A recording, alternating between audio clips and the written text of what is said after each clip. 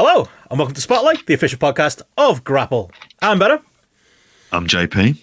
And I'm Matty. I've just been in the Patreon and YouTube member exclusive pre-show, hearing all about Matty's trip to Vegas. Gareth called in from a flight he was about to catch in Dublin. Hopefully he made it, and he's all good. Probably landed now. Probably has, yeah. Those flights, it's up and down, innit? But yeah, good to have you back, Matty, back in the country, and obviously, yeah, people want tales of your top fives, your 5 to 1 different American fast food places, burgers. We got it all covered, but you made it back in one piece.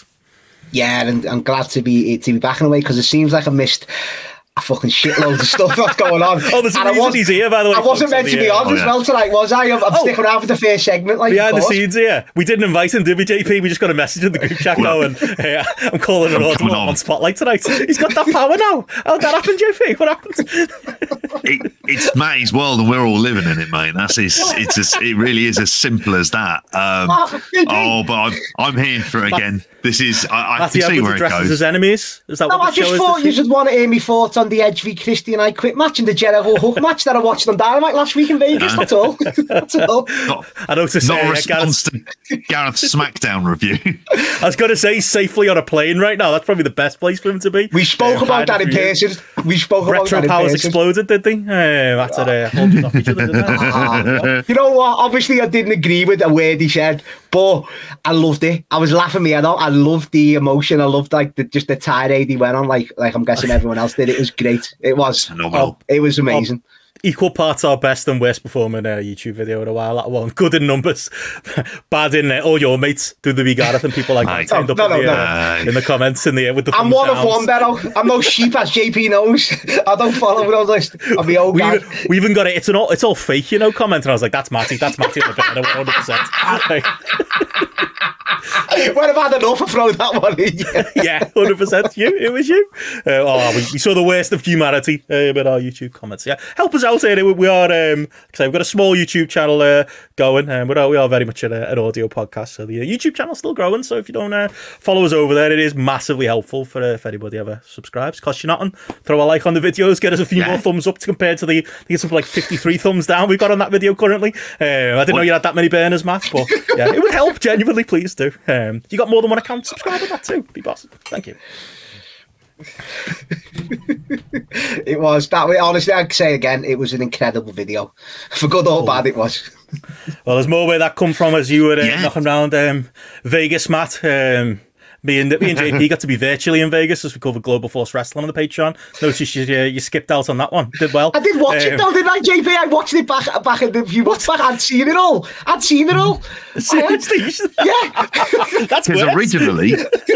This is obviously for Eddie's the last show that we've done, which is Eddie Sideburns year one global year one.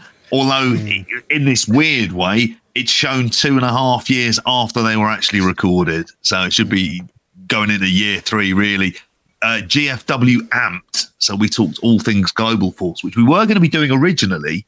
Yeah. And then Matty, that's how I'm assuming you've ended up with watching quite a bit of it. Me and you discussed it, JP, a while back, didn't we? It felt like you were watching. Obviously, I'm going to listen to the show back, guys, but watching the same backstage segment or video package over and over again, like you were losing your mind, JP, wasn't it? That's what it was. I'd force you to do the show for the real life hungover on Sunday. Like you'd seen that.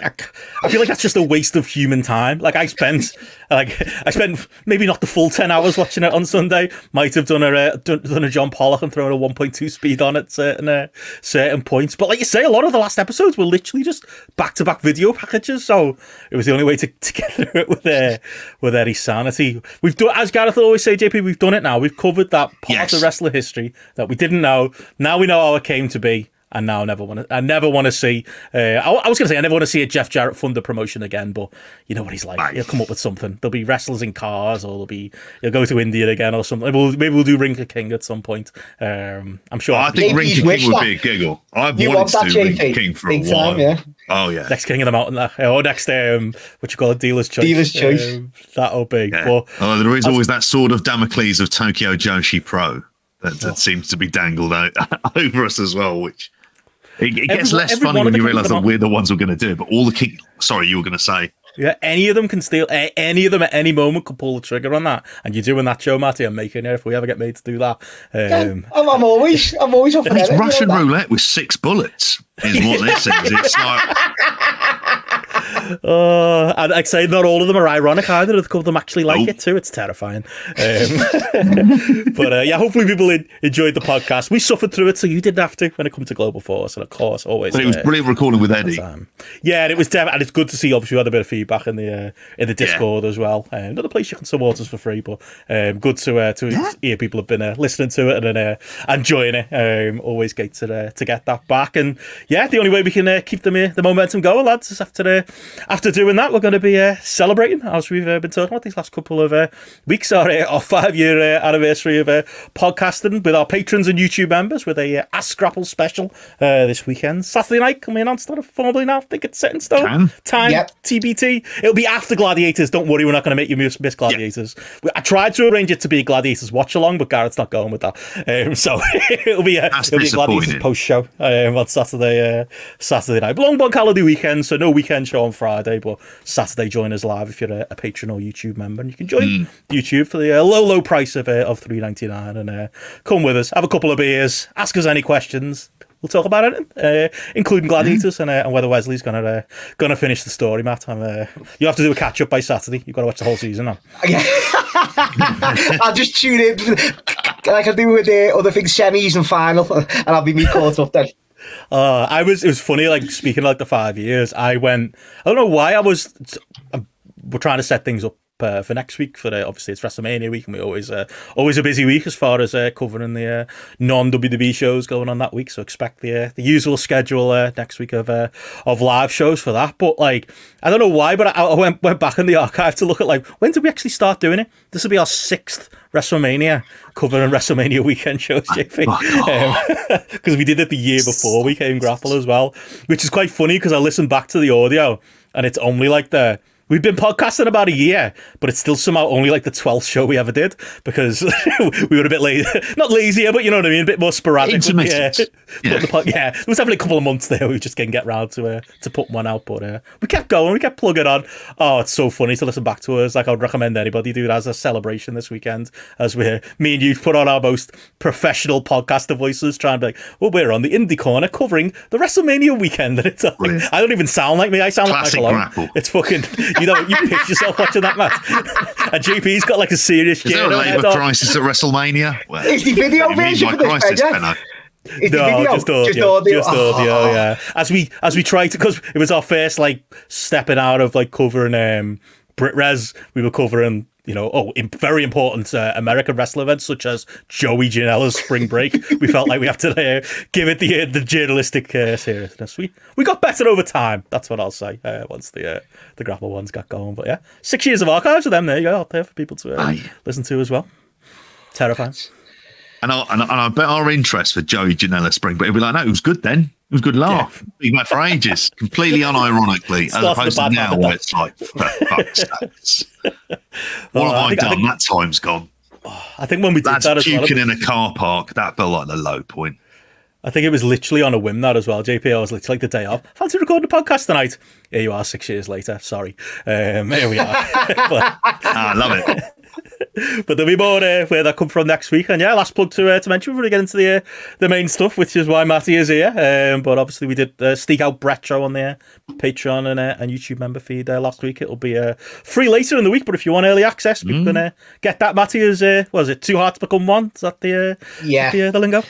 Yeah, that's the one. And we're covering obviously half foundation matches, giving the Anvil his props as well as we go along, as well as being obviously a Brett show. But it's the 2 title wins, so it's the more or less the angle / match where they beat the British Bulldogs, and then it's the 2 out of 3 falls match for Demolition at SummerSlam 90. So a couple of tag matches to get your teeth into this month, lads. There we go. Look forward to that as well. And like I say, we're working on the April schedule. Obviously, WrestleMania stuff will be front as mine, but plenty more coming up as well as Matty tries to force through Bloodline month in April. That doesn't sound as bad to people. Like it is, Ben. You miss selling it there. To be depends fair. on which members of the family. This is it. You might talk me round on Rock Film Club, maybe. I don't know. Maybe we could do that. I don't know. Something on Yokozuna. He did die down the road. You know, there could be two off the dock. Chief Benno. Mike has watched 2 series of the Netflix show Bloodline, which was cancelled, and has got nothing to do with WWE or the current storylines. But it has apparently the first season's good according to Rotten Tomatoes, and the second one goes to shit. It does. I've got no frame of reference. There's an entry in the Hellraiser franchise called Bloodline as well. So, I don't know if that's okay. We'll see. But yeah, putting all that together. But yeah, Mania Week's always a big one. So no better time to join us on the Patreon or by becoming a YouTube member, either free or paid or otherwise. But that's enough plug, lads. We should get into the stuff we're going to talk about this week. And hi, Matty. You ready to chat some New Japan? What else we got on the docket here? We've got a bit of chat here about Ugandan wrestling, British Bulldog, Terry Gordy. Where do you want to start, mate? Do you want to start with one of them big topics? Matt Seidel's joined the Blackpool Combat Club. I don't know if I've seen that. Arena Mexico in it. For that big 8-man tag this week, is it? Yeah, seeing that big news, seeing that great news. It's quite funny because this week looked like a dead week. Obviously, it's the doldrums before Mania weekend, isn't it? And we saw that when we did the weekend show on Friday, JP, when it came to the previews. Another reason we're not doing a weekend show on the Bad Holiday weekend is because there's fuck all outside of the Revolution Rumble, which we're going to talk about later. But like, Raw happened last night, and dare I say it, the game was a fucking lot to talk about. I did watch it live for me sins. There's actually a couple on the Discord, Matty. Might be a little group of us now who watch the Feather. It's actually the perfect time. That's another thing I've got nostalgia for, that little run into WrestleMania week when it's the clocks have changed a little bit and Raw starts at 12. Dynamite starts at 12 on a Wednesday. It's just a little bit more manageable. I was definitely struggling by hour 2, but unlikely. There were a couple of very newsworthy moments on Raw this week. I thought we were going to start this show burying SmackDown and carrying on with Garrett's talking points last week, but I don't know. Where do we want to start? CM Punk versus the World, the final boss and Cody Rhodes. Obviously, it's the second to last Raw before WrestleMania, so a lot of big work obviously being put into builds up to the big matches coming up at WrestleMania next week, such as CM Punk versus Seth Rollins and CM Punk versus Drew McIntyre, and of course the big main event we're all looking forward to WrestleMania, which is Cody Rhodes versus The Rock. They're going to be great. JP, get it all out. Come on, get it all out. I'm waiting. Come on, get it all out. You excited, JP? I feel like this week's TV really did a grand job of selling. Oh wait, they're not the matches, are they? Original stuff, mate, by the way. Original stuff, this. I was the first. Everyone's copying me, mate. That first YouTube video. I was on this. Where do you start? Firstly, what was your reaction to Garrett's rant last week?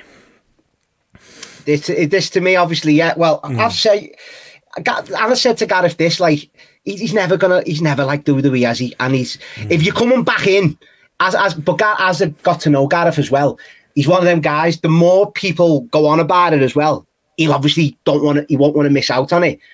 But he's very hard to convince as well at the same time. Gareth, he has got his own mind and his own lane, and that's great and that's fair play. And as I said before, doesn't sound like anyone I know. I don't agree with what he said, but I enjoyed the emotion. I enjoyed the tirade out of it. You know what I mean? But I caught up straight away with the Rock concert. What I missed, it's the Rock. Let's just start with that. It's the elephant in the room, and the Rock. Where do you want to start on it? Like the Rock, I'm not going to sit here and say Roman's a bigger star than the Rock, because obviously he's not, and that would be stupid to say. So all this, wait, you have, and everyone has. Every time we put any fucking Twitter on and Discord on, that's all they're mentioning. Roman's not here. So where are we starting with this? Because it's pissing me off. It's absolutely pissing me right off. I'm being serious though, lads. I know, that's why it's funny. No, because there was the big tag. It started off the big tag standoff the other week when I heard people, including yourself, Ben, but not just you, were like, "This is the big match." They were promoting the tag match because all 4 of them were in the ring. So they weren't promoting Cody v Roman in that one, where people saying Roman was just in the background. They're promoting the tag match. So what do you want him to do? He's beat Cody. He doesn't need to say nothing anymore on none of these. It's up to Cody, which he done last week, to be fair, in the tearful promo, to build up he's got to win. Roman Reigns doesn't have to sell this match, Benno. He beat Cody. No, yeah, but he's done it. He's done it in the bits he's had on. He has. Smackdown was horrendous. What do you want him to do? Do you want him to come out and start singing and dancing, saying, "I'll beat Cody"? He's the heel, he's the champion, he doesn't need to do anything. Cody's got to sell it. His performances have been lackluster, if we're jumping right into it. Smackdown last week, it was Roman and Cody. It was Cody as well. It was both of them. It didn't hit the heights, yeah. It was. Compare those 2 segments, how lame duck that was with Roman and Cody and the staging of it, and 2 people are coming from the crowd. It's the most awkward, flat ending to SmackDown possible. You compare that with what happened on Raw this week with, Rock coming out as a surprise at the start of the show. For WWE, like an all-timer beatdown angle at the end of Raw this week, like night and day as far as comparison Ben, points go. Sorry to keep jumping in if I do, apologies, but of course it's going to be. He gets to say fuck and there's blood. It's going to be better. It was better. I'm not disagreeing that The Rock's doing his own shit, and that's where, because I love The Rock, and I'm not burying all this because it was great. It was fucking unbelievable. That's probably where we should start. I wasn't planning on starting with Roman Defense Squad, mate. No, but Ben, but if you're getting to do blood and you're getting to say fucking shit every other thing, of course it's going to be better. That's no reason to put Roman down because he's not getting to say it's not. And CM Punk, we'll go on to him because I half enjoyed him. I thought he was a bit of an idiot as well. He's going around saying it as well, not jumping on the bandwagon. It's like, you're going to be... People are going to think it's better, Ben. It's easy fucking... That's not the reason people think it's better, mate. Come on. Really? Roman Reigns, of all people, is hard done by the WWE. Like, there's an advantage to other people, not Roman Reigns. Like, no. Like, that's not a start point of a conversation. But what I'm saying is right. If Roman Reigns started saying fuck and busted Cody up, we'd be saying exactly the same thing about The Rock. We would. That is fact. That is factual. We would. He's getting better material. I'm saying they did disappoint though. No, they did. I'm not saying that was because I watched it and the fans were flat as fuck for it as well on SmackDown. I'm not saying it was a great segment by any means. And in comparison, Rock's was better. But I'm saying at the same time, if Cody and Roman had blood and the gang warfare exploded and was saying fucking shit all the time, we'd be saying that was amazing, wouldn't we?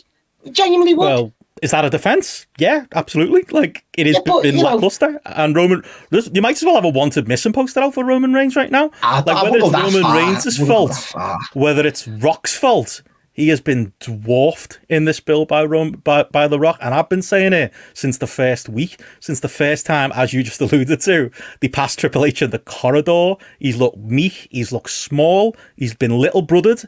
And with the power that Roman Reigns has in that company, he's allowed himself to be little brothered.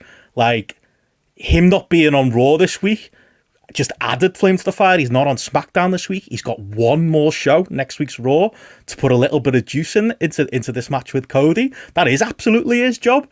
Like, he hasn't. When he's been there, it's not been great. And him not being there has allowed, rightly or wrongly, The Rock to take all the headlines, and Rock deserves some blame. Rock, if anything, almost needs to rein it in a little bit. No, he does. He is chewing scenery. But he doesn't at the same time, because it's so good. He is taking all of the headlines, but it is really put Roman Reigns, who is the strongest, best pushed wrestler in WWE in years, does look lesser than. Like, that is whether you want to discuss why he does or why he doesn't. I think you've got to accept that's true at this point, that like he looks several notches below Rock. And I said it last week and I said it the week before. It's not like we're out of runway. It's not like they can't claw this back. But that SmackDown segment was so important and they shit the bed. He's not on Raw. He's not on SmackDown. He's on Raw next week. I doubt he's going to be able to pull it back.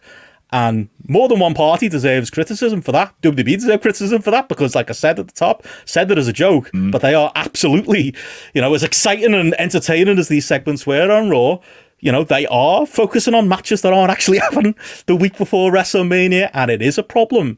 And yeah, rightly or wrongly, it has little brothered Roman Reigns, and I never thought I'd see the day. Like, he he's not in good shape right now. He needs to pull something out with this last bit of TV time he's got coming up, because, yeah, he doesn't look good. I would generally agree with you, Benno, on this. Sorry, mate. This is like the problem I have here. He's been exposed because I wouldn't go that far, Benno. I don't think he has. Because not a good promo. He's not a great promo. He's not on The Rock's level. What Roman Reigns gets by on. No, absolutely not. But what Roman Reigns gets by on is aura. And a lot of that aura is from being it's kind of chicken and the egg, from being the strongest push wrestler in WWE. And it has worked, absolutely. You can point to, different TV ratings over the year. You can point to the overall success of the bloodline. You can look at the business in general and the success of the business. I'm not somebody who would take that away from Roman Reigns, but I do think a bigger boy and Rock coming in has exposed Roman Reigns' limitations, and I didn't think I'd say that. But this is I think what they did is they created a situation entirely of their own making. They didn't need to get The Rock involved in this storyline in this way, but they made that balls up. They did the course correction. We had the press conference in Vegas, and then we've just been on this, it's just been this The Rock ride, basically, what feels like that. And because he's got skin in the game, and I know this has been mentioned in the chat, he feels like it's a dangerous combination for Roman, because you've got The Rock coming in, but he is really motivated. I saw this point being raised about, from a business perspective and from a PR perspective, it feels like there was a lot of Rock fatigue. If you want to put it down to that, whether it be the films, whether it just be him as a person, just people have just they've seen him so much over the last few years. And what we've got here is him coming in, and he just decided, right, this is my world, effectively. And he knows what's going to work and what's going to connect, and he's just going with it. But obviously, the problem is there's no one who'd be able to live up to this, let alone Roman Reigns. And I just don't think he's been remotely prepared for it, because this hasn't been this just feels like a situation that's kind of just come out of nowhere in the last month. And we're a bloody week away from Mania, for crying out loud, and look where we are. And so, yeah, he's completely overshadowed him. And I think the blame goes in several places. I think the thing I had about the Smackdown angle is by the end of it, I just thought, what's the fucking point? Really, what was it? It was so lackluster, and especially compared to the Raw stuff. I probably watched more Raw, on Discovery today than what I normally I completely tap out. But I had to see that angle at the end, and I wanted to see it kind of uncut. That's why I ended up going to Discovery Plus, which obviously just beeped out swear words. And it was what do I come away wanting to see? I want to see The Rock versus Cody. That's the fucking story I want to see, and that's the angle I want to see, and that's not what we're going to end up seeing at Mania. And there is an issue with people forget this. People forget the tag match is happening. People keep going to Roman and Cody. The tag match, they're building that up as well. And I get it, JP. And of course you say, I agree. We've got to have a Cody Rock match after WrestleMania. Totally got to do that. And what I will say about this as well, and I'm glad that it probably won't happen now, it's not going to be as straightforward as The Rock's going to turn and help Cody. I think we've got a lot more juice in a heel Rock for a bit, which you'll think Roman will end up turning face somehow. Whatever, that's another story for another time. But I do think people are forgetting about this tag match a bit, just a little bit as well. I do. I really do. I don't think Seth Rollins has helped with that, if we're going to be absolutely frank on that front as well. But it is, and I think there's just a thing where with all of this stuff, and then if you tie in some of the other storylines, all of the top line mix in WWE, particularly after last night, I have to say, I've got no emotional investment, as I'll always say for this, but it's just kind of all gone to hell in a handcart. You intimated at the start of the show. All the stuff being built, none of this is on Mania, at all. And it's just weird and wacky, and there's people kind of going over the top. And I will say, making for a more unpredictable product is more enjoyable for me, but it's not good for them necessarily as a company, and it's not good kind of long term. It's almost like they're hot shotting shit, and they don't really need to. But that's kind of what's happening. This is what we were saying with Gareth last week. Rather than I don't think Roman needs you to defend them, Matt. We need to have an actual conversation about because we're not invested in this. You are, And there's a massive problem right now with the way they book these shows. Like, there really is. And it has. Again, I don't buy the excuse that, oh, it's The Rock, so of course he's going to overshadow people. I thought it was Roman Reigns. I thought Roman Reigns was this generational, gigantic star. They've gotten the balance wrong because they've lowered his stock over this period. They've lowered the stock. I know what you're saying. The tag match does matter on night 1. I'm way more excited for the tag match than I am night 2. But night 2 matters too. This is probably the end of Roman's story. This is probably the end of this like all-timer title run happening on the second day of WrestleMania, and it deserves an all-timer. Is it though now? I say to you, I was. But it should be all hands on deck, should it not? Like, whether it's Roman's fault, whether it's the company's fault, like it should be to suit this all-timer title run that you've been enjoying this entire time. It feels right now that it's going out with a whimper. There's absolutely time to pull it back. But Jesus. But that's why it's hard for me to think about it, and I'm going both ways in my head, because I do think the way, as you say, I don't think it's getting. Obviously, The Rock taking away, like I keep saying, that's building the tag match. That's getting a bit more focused than the world title match at the minute, yeah. So maybe I'm thinking, well, maybe they're going to sneak Roman with a win, but what you'll get at the end of night 1, Ben, or what you're looking forward to the most, will be the setup for night 2, regardless, with the stipulation, with what'll happen after it and stuff like that. Something will happen, so we will all be excited by bell time because something will happen. But I can't sit here and agree with all of it, because I'll take the L from SmackDown, where it was flat. I couldn't believe the lack of reaction that they were both getting face to face. I couldn't believe it, Cody and Roman. It was bad. I thought it was like a bad edit or something. Yeah, they were. But this, that he's been upstage all the time. Like I keep saying, no, the angle they had the other week when he acknowledged me, Rock, was brilliant. Even I wasn't even as bad where people were saying that, mate. I think you're on your own on that one. It wasn't that great. I sold out arena was reacting, Benno. I know, but that's not defensive Roman Reigns. That's like it was. That wasn't bad at all. But it's not a counterpoint to how Roman Reigns has been made to look every time he stood next to Rock. Like, that's not enough. He needs something, and he hasn't been given it, or hasn't taken it. More to the point. But that's where, and it's where you're saying Roman Reigns, Matty. Yeah, he's Roman Reigns. Yeah, I know he is, Ben. Roman Reigns. But that's where it's gonna deal. No, it's gonna come, isn't it? This is all gonna be part of this fucking what they play out for their feud, isn't it? This is all going to come out eventually. And I'm not the let it play out guy, like you like to say, but there's more stock in that with Triple H, how he likes to build. And The Rock won't want to, it's a fall flat, as JP said. He's got a lot of shit in this, hasn't he? So it's going to be a long-term build to where that'll all come out in the end. At the minute, if we're looking at it kayfabe and in wrestling, we're looking at it obviously from breaking it down. If we're looking at it in wrestling, then The Rock's helping Roman Reigns. He's just battered Cody, who he's going to beat on night 2. If we're looking at it in that sense, why would Roman want to come out? In that sense, but why is he going to? No, but why is he going to come in here and say? Why is he going to stand? I don't think he's this little. But it's this quick to dismiss thing that I've always had a thing with. When Roman has one little slip, and granted, I know what you're saying. He's Roman Reigns. Everyone jumps on it. WrestleMania. It's not one slip, mate. He's got one more show before the biggest, like like Chris says on the chat there, the night 2 main event of WrestleMania is next week. Well, this is where I don't know. Is he going to lose it? That's what I'm thinking now, honestly. Because I can see, it's hard for me to. I mean, he should have lost it last year, but I'm not opening that. Fucking hell. No. I'm not going back round there. That had happened. I'm not going back round to that. Whole story would have made sense. I mean, they've lost. I mean, you look at like up and down when it comes to Roman. You look at like, I mean, a big problem I had with the Smackdown angle was, you know, Jimmy Uso and Solo Sikoa being treated like these fucking, it's threat of death. Cody's in the ring, like, oh my god, what am I going to do? It's fucking Jimmy Uso and Solo Sikoa. Like, their stock has been lowered over the last while, so I've said that on here, yeah. I've agreed with that. The hottest storyline in WWE that they've had in years and years and years.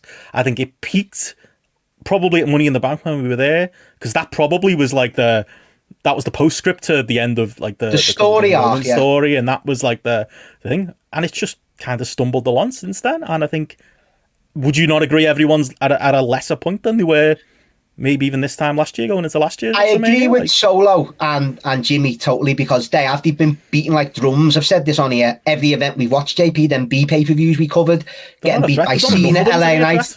No, there's not. There needs to be more. Me and JP, we agree on a lot of this. Me and JP said the more members should be added in. Don't care who they are, as you say, but just for bodies, Benno, as you're right, for the visual of God, there's like a gang gonna attack us. I get that side of it, but I don't know. It's hard for me to. I don't know. They have definitely been, and I can't believe with Solo. With Jimmy, I can kind of get it. But when they put Solo over Cena, and I read the stat today, and I know it's mainly house shows, he's like 0-34 since he's beat Cena. That's insane to me, that is like, what are you doing with that? But with the Roman thing, I said this the other week as well. Last year's WrestleMania literally was lightning in a bottle for the build-up to it all. Every match, the Usos, Sami Zayn, Roman and Cody, Ray and Dom, it was all built. It was all perfection. This year hasn't been a patch on it to build. It hasn't. It's had its moments, of course, but as an overall card, because they're still throwing matches together as well, last minute, which they didn't last year. Everyone was pretty, we're still waiting on a Dom and Ray, Santos match. We're still waiting on a Bianca Jade match. So overall, because of The Rock coming in, it's structured the whole fucking top to bottom of it all out, if you're asking me. But, and I know I'm going off topic a little bit there, sorry, but... No, I think you've touched on a bigger problem. That is what's happened. He's entered into the mix and everything is up in the air.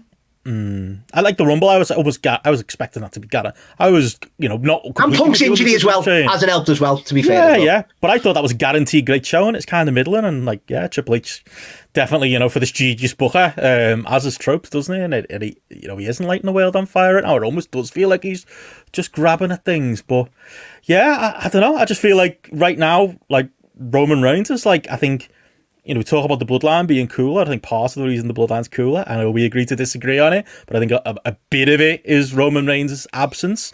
I think the other thing that Rock has brought, as well as this just newfound fucking passion for doing this, and he chews scenery, he goes out there and he'll talk for he's amazing. He is swear it up a storm, as you did say, and all of that stuff, and he'll do all that, and he's all excited to do it. And it's put him in he's made himself the headline, but what it's done as well as exposing, I think, Roman Reigns' limitations as a performer. I think it's also exposed the limitations of Roman Reigns in that Roman Reigns is often absent. And this week is a perfect example of that. It wasn't a week for Roman to be absent when WrestleMania is next week. Rock turned up and Rock grabbed all the headlines. It is a problem, and it's become more of a problem. I think it's all we've agreed to disagree on it over time, and there's definitely positives to being the champion that's exclusive and isn't there all the time. But they've gone too far with it, and I think at this really important moment, I think Roman's allowed is being outworked by a better worker in every way, on TV, in real life, politically. He's allowed this to slip through his hands, I think, a little bit as well.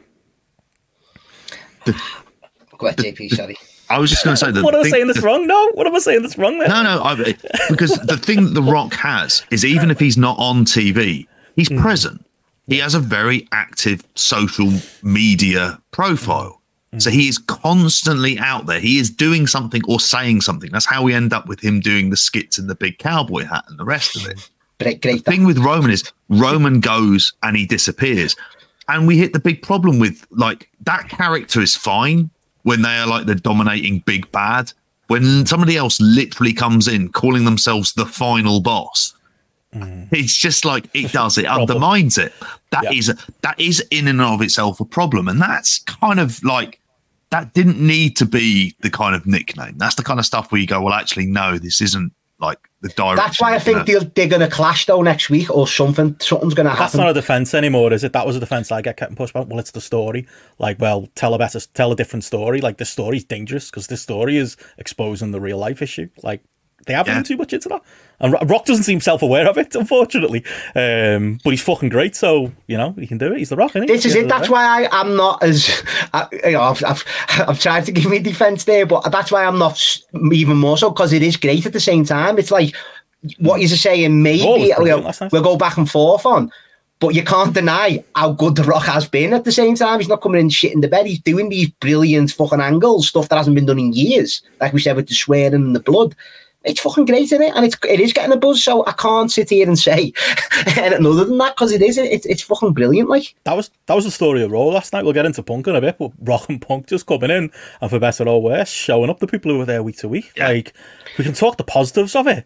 That Rock, everything he did, but the opening segment was great, with the little kind of the tease of the whisper, and then that beat down. And like, it was subtle as well for WWE in that, like, there's parts of it, don't get me wrong, that aren't subtle, but they never at any point went, oh, you know, we've managed to get a Professor so and so here, and they've worked out what Rock actually said to Roman. Rock said to Seth. They kind of let people figure it out for themselves, and then did the big angle at the end of the show that most people didn't see coming, and it was proper. Rock's come in with a fresh perspective too, in that, like, it's not just that he's saying swear words and the word wrestling on telly. He's come in with a wrestling mindset and done the most basic wrestling angle you can ever do, which is beat down a babyface and bloody a babyface, and fuck me, was he good in it? Like, he was just brilliant. It was, I could have watched it for another 10 minutes. I would have, you know, someone who likes Cody, like, to a couple of hope spots, maybe a couple of punches in there, maybe. Felt a little bit Booker T and Steve Austin in the supermarket. That I didn't love that side of it, but, you know, they know better than me, and that sells, you know. I was going to say it again. That sells Cody versus Rock. The tag match. The tag match. I guess it sells the tag match, but it you know, it sells you on wanting to see Cody get his revenge. Like, we got a little bit hung up on the Roman Reigns conversation there. Like, let's just talk about the positives of it. That was fucking brilliant on Raw last night. It was an angle on Raw with blood and fucking guts and swearing and stuff. And, you know, whether Seth Rollins can cry about it backstage all he wants, at the end of the day, he is The Rock, and The Rock can get away with this stuff, and fucking long may it rain. Like, this was unlike anything that I've seen on WWE TV in years. If you want to know, like, a big endorsement for it, I've had a message from my eldest, Tommy, who said, "Oh, can I watch Mania with you?" And I was like, "Okay, I wasn't expecting it." And he said, "Oh, it might be because of 2K24 and the new WWE game, because he's a big gamer." So I was like, I thought it might be it. And I said, like, but I asked him, I said, like, there's a good chance this is going to come up tonight. What's part of the reasoning behind it? He goes, well, I've been loosely following the main event stuff. And I go, have you seen the Rock stuff? I was like, oh, yeah, I've seen it on YouTube. And I was like, oh, okay. And I said, did you see the Cody stuff? He goes, yeah, it looked really good. I was like, okay. That has an effect, I think, like, just seeing for a lot of people who aren't necessarily like big wrestling fans, or like Tommy's just had it force-fed whether he likes it or not. I think it just sort of laid to a like kind of like a bigger point. And he mentioned it. He mentioned actually other people at work are interested. And I was like, okay, what? And it was like, I think part of it is a social media thing where it's people seeing The Rock in a context they haven't seen him. And this is like present day Rock. And seeing him with this kind of level of intensity. This isn't like a character he's played. He didn't do this really didn't do it in his Hollywood Rock stuff. Definitely didn't. No, like, this is Rock from, like, when is this? Is like almost Nation of Domination kicking out Farouk style kind of like, we're going like all the way back a little to bit there. of Fast and Furious, a little bit of Pain and Gain, you know. This is like at the end, like it's menacing, in it, the way he's like talking sometimes at the end of these promos. It's like unhinged. It's great. And he's loving it. He is. He's having a great time, and it's translating. I wasn't even sold on Rock like until like the last couple of weeks, where it was like, I'm not sure if I'm enjoying this, but Rock's enjoying it, so I'm along with him. This was the week where I was like, nope, he's back. He's fully back, and he's The Rock, and because he's The Rock, like, he's dwarfing everything because he's so fucking good. How did we forget he was this good? It felt like he forgot he was this good. Yeah. It's just been unreal. I don't know about like I don't know what you do with like the booking going forward. Obviously, Chris Elliott says there about like Cody should lose to Dwayne on night one, and that can set up night two. Yeah. I was watching this beatdown almost like, it's hard to retcon this now, because if I could retcon it, I mean, Seth Rollins wouldn't be involved. You know, all jokes aside, like, he'd be the one I would take out of this if I was able to. But like, the other thing I'd probably retcon is, I wonder if maybe they could have got away with some of this focus being so on Cody and Rock. By, I don't know, maybe night one, the stip could have been, if Rock and Roman win, Rock gets his match with Roman on night two, you know, and then you could use that to push the dissension between Rock and Roman, where Roman's like, what's actually after it, yeah? Easy to say in hindsight, but maybe the fact they haven't done that, maybe that gives away that actually, this is because they're going to win.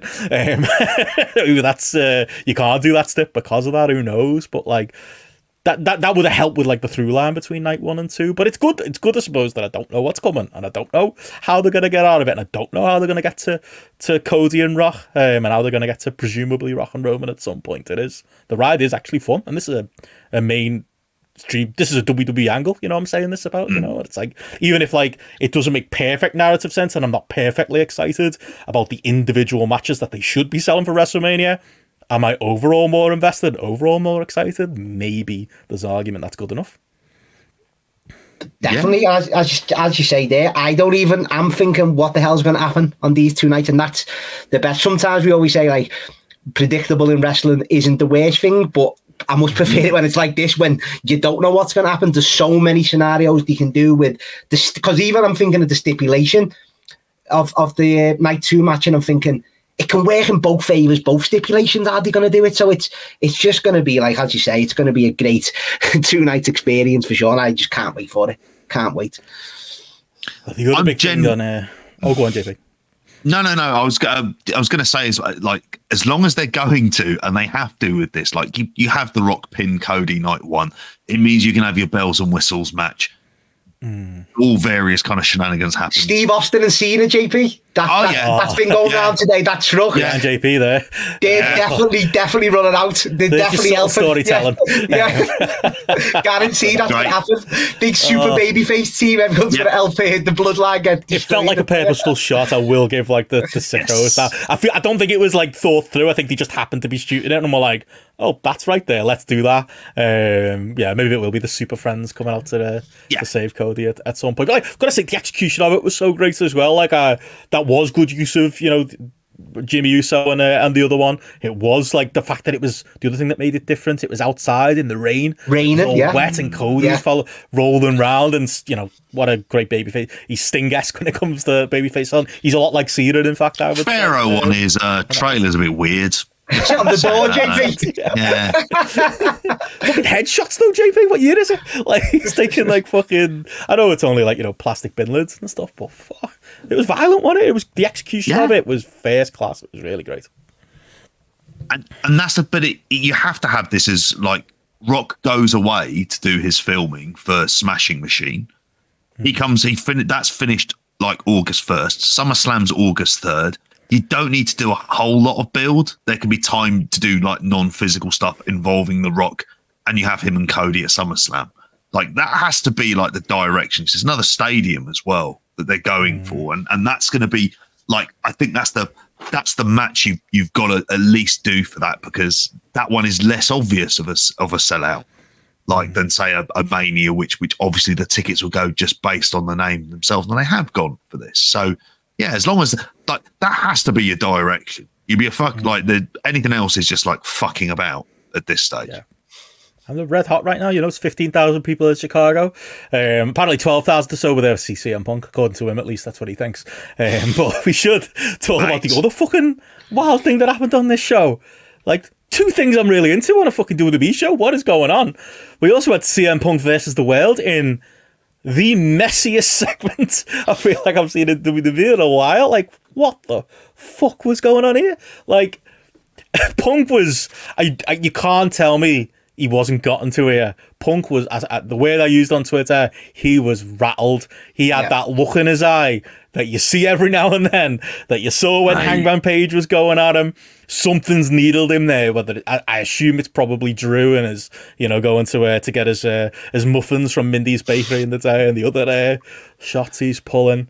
Fucking, what was this? It was, like, completely, like, reports have come out, elements of it are obviously scripted, and there's certain things they've agreed to say. There's definitely certain fucking things they definitely didn't agree to say. Nobody was greenlighting those Vince McMahon lines that were in there as well. But fucking hell, this was, like, just a glorious mess. This is one for us, JP. I said Raw was a show for the sickos, unbelievably. Not the in-ring wrestling. I felt like Gareth once the bell rang, but, like, as far as, like, just, like, again, I'm not even sure the way I describe it. I feel like Rock is being as just entertainment as he is, somewhat counterproductive to what the big match is supposed to be at WrestleMania. If he's counterproductive, I don't know if there's a word for Punk. Punk was, like, literally, like, shouting over Drew and Seth as they were trying to get the lines in, trying to get their music cut off, randomly trying to get chants going. Like, he was borderline unprofessional, I would say. This was CM Punk with a crazed look in his eye, but did it result in a fucking wildly entertainment segment that felt like it was very much live and very much about to go off the rails at any segment? I've got to say yes to that too as well. So I suppose it's a result at the end, but fuck me, I'm not sure if the notes they were hoping to hit with this segment that the road agents probably had written down were there, because I maybe came out of it just feeling I want to see CM Punk and Drew McIntyre and fucking street fight now rather than whatever WrestleMania match it's supposed to be. I was laughing my fucking head off during this. Like, I really did. Like, now... Oh, you muted, JP. No. Not muted, didn't he? Yeah. Hello. You're back. You're on the wrong mic, JP, but go Oh, on. okay. I'll try and get that sorted out in the meantime. You talk, Matty, first while I get this sorted. Matty, what did you think of it? Yeah, you know what? I was entertained because I seen bits and bobs of like people's tweets like yourself and that. I thought, oh, something's gone off here. And then when I put it on, like I said before, I enjoyed it, but I thought Punk, with him being rattled, was a bit more of a tit though than usual. And I thought he was clinging on. No, I think he was clinging on a bit because I think Drew handled himself very well. I think he wasn't selling it much, Drew, and that was pissing Punk off even more. And then he was trying to more then. And I thought he'd come off a bit more of a tit than usual, in a good way as always, because it's Punk. But I thought Drew held his own as well, to be fair, with his little comebacks. I wonder if it was like the line about, because it was a bad line, the line about the skirt. Like all the time, he kept saying, like Punk, because Punk likes to see himself as this fucking woke hero of whatever. I mean, he also shouted out Jim Cornette in the same fucking promo, unless he was shouting out the British wrestling experience. I won't rule that out, but I'm pretty sure it was the Jim Cornette experience. But like, he didn't like that. I think that's probably what it is. But it was. I think that's why I liked it though, because it was on that knife edge of like, he wasn't even letting them talk. He wasn't even making sense himself. Why was he trying to get random chants started? Why was he like getting music cut off? It was just borderline unprofessional. It was but pure and distilled Phil, I'd say. JP, we got you back. Well, yeah, we according to Fightful, it was all part of the plan, and I imagine there's like that's just saving face. That's how I took that. No, he isn't on here. And I generally agree with Matty on this, whereby I thought the part of the problem here is some of the Chicago stuff came across. I thought it was quite hackneyed at this point, and it's just like I've kind of heard that. Yeah, he came across really as a dick. He's on that, don't he? He does, and he was just kind of dickish for the responses, because what it did is it kind of threw the timing off for a segment. Because don't get me wrong, like I will always complain about overly scripted stuff, and you want people to be able to improvise. What you don't want them to do is to have endless bits where they talk over each other, trying to throw the other person off. That doesn't necessarily make for like kind of like coherent promos. Is it still funny? Yeah, I laughed at it. It is. No, it is because it was just like, oh, you are clearly bothered. Oh, you are clearly bothered by this. This is what you're going to do, and like it made me laugh, but I don't think that was the intention. The fact, like when he said about like, oh, do you want him to like referee? I mean, we'll talk about when Rollins is just like, I just laugh at Rollins, and that completely unironically, it's just like he ate Rollins alive. I agree with Matty in that Drew kept his head above water. I don't actually think it was Drew's greatest segment. I think he was scrambling a little bit, and trying to like a couple of his lines about how Punk's obsessed with him didn't really fully make sense because he was knocked off his game as well. But I like that. I like them being knocked off the game. As much as I'll agree with the individual criticisms of maybe some of Punk's behaviour here, like Andy says, the Vince references. No way they were past the plan. No way. That was dangerous game, to the point where even I was like, I feel like you're trying to use the very serious allegations against Vince here to win an argument that wasn't even happening, that you've just decided in your own head was happening, and tried to that came very close. It wouldn't shock me if I was thinking fines. I was thinking a backstage fight. I was like, what? Literally, I was thinking, I'm gonna wake up tomorrow and there's gonna be a Punk off fine $100,000 for possibly bringing up Vince. And there was literally he punched out Seth Rollins, or I don't know, Chad Gable looked at him funny backstage or something like that. It was close to that. But that's what I agree with Chris as well a bit, like JP alluded to. I don't think he got the reaction he expected on most of these things as well, and overall. He got a decent pot when he come out, But the lines, he wasn't getting it. And I think that's why he was clinging more, to try and be more of a tit to get the reactions. And I just don't think, I think Drew done, as you say, I think he done really well here. So like, I know he was knocked off the a little stand bit. line was good, as Chris but he kept it. But Seth, I don't know, no one likes Seth, dude. Literally no one likes him. I know Gareth hates Drew. Like, Yeah. I love banter Drew. I'm into it. Even if it's just like, I enjoy what he does on TV. And separately, I'm not saying the same thing, I love fucking meme Drew on Twitter. And that meme he posted of like Bart Simpson playing chess with 3 different people. And it's like, oh, look at this boy, he's playing chess with 3 people. And he gets checkmated like the 3 in a row. That's Seth Rollins, isn't it? Like, in every feud he's in, Drew nailed it. Like, and Punk literally was just like, what did Seth say? You want to know what I think? And Punk went, no. That was it, he was done. He couldn't keep up. Like, he really couldn't. Yeah. But as you know, are we taking bets on when we think Punk will be gone soon, JP, or what do we think? It's gotta be coming. It's gotta be coming. Like this was the closest I've felt to like, oh fuck, all that talk of like when he came out. I honestly thought I had that little thought. I almost tweeted it or put it in the Discord where I was like, you know, as much as like AEW seemed tailor made for Punk, he actually seems happier in WWE. You know, whether it's because in his mind it's the big time, and you know maybe he's enjoyed the checks and balances of it more, and for whatever reason he's on his best behaviour. Nope. And by the end of this segment, I was like, "Fuck me, they probably need to keep him on a short leash." But then, no, it's a balancing act. Like this, I'm so torn. It's a proper walking the fucking tight fucking wire, the fucking in the circus, because this is what you want from Punk, and it gets the best out of him. Yeah, don't get me wrong as well. When he's just in there doing wrestling stuff, like you said, you forget how good he is at just that as well, because it's realism makes that better. But when it actually is real, you're towing that line of you want him like this, yeah. But if he crosses that line, he's gonna go over the edge, and it's a dangerous game. But that's what the wrestlers keep saying, the promos, and that's what they're hoping for, probably in real life. So it's very, very tough game to do.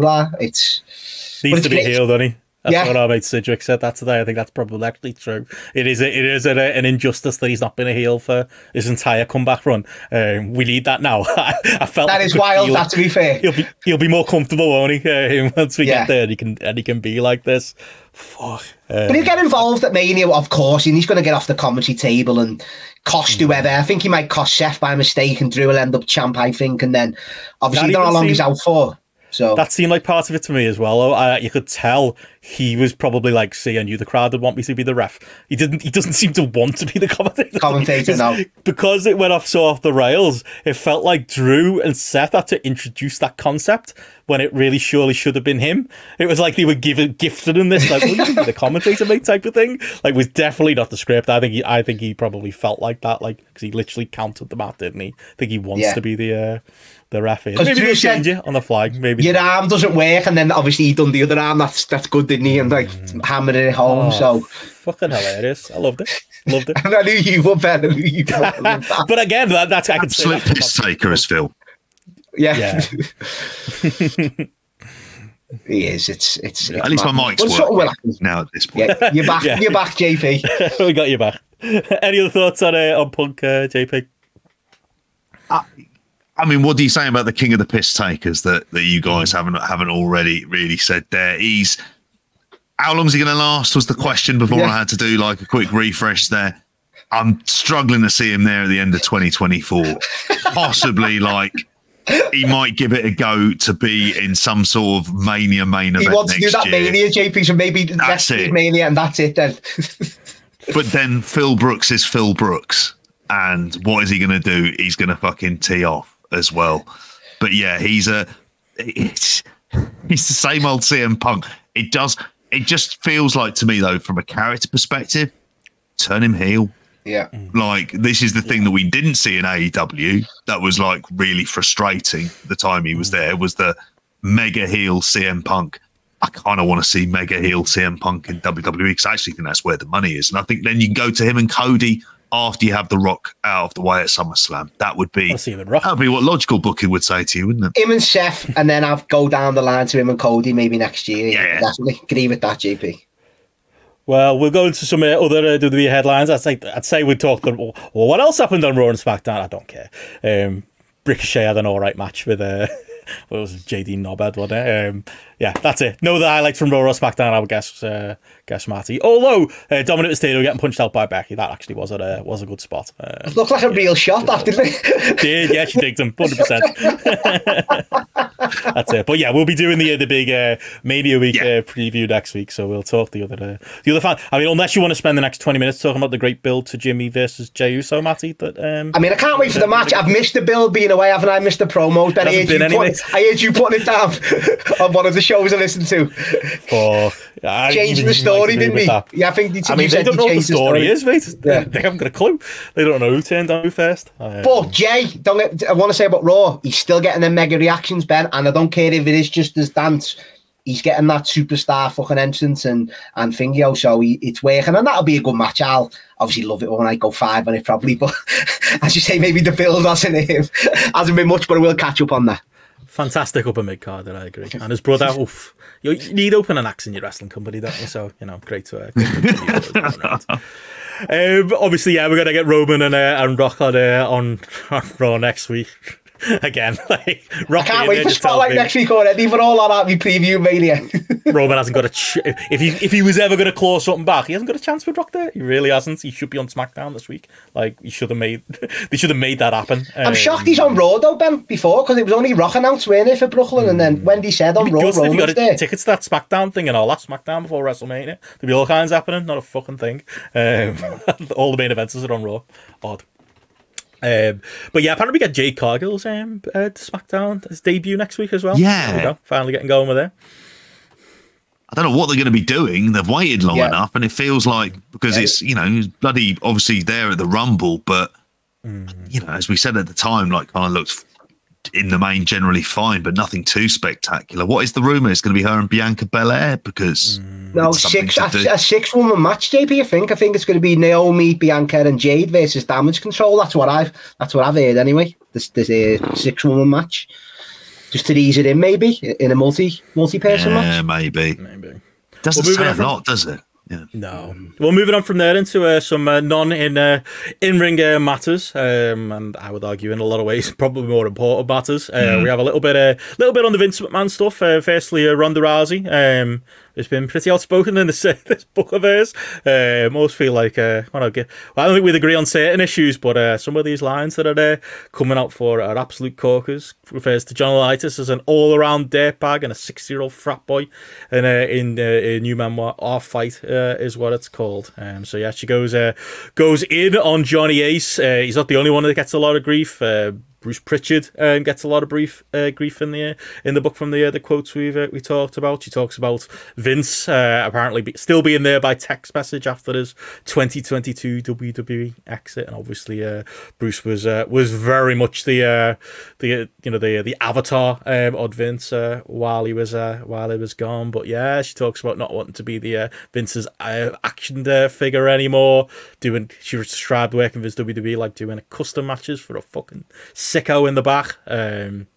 Jesus. I presume you're going to get a copy of this at some point, JP, but I guess when you're Ronda Rousey, you can get away with saying these things, and that someone's brave enough too, despite what you might think about some of her other opinions.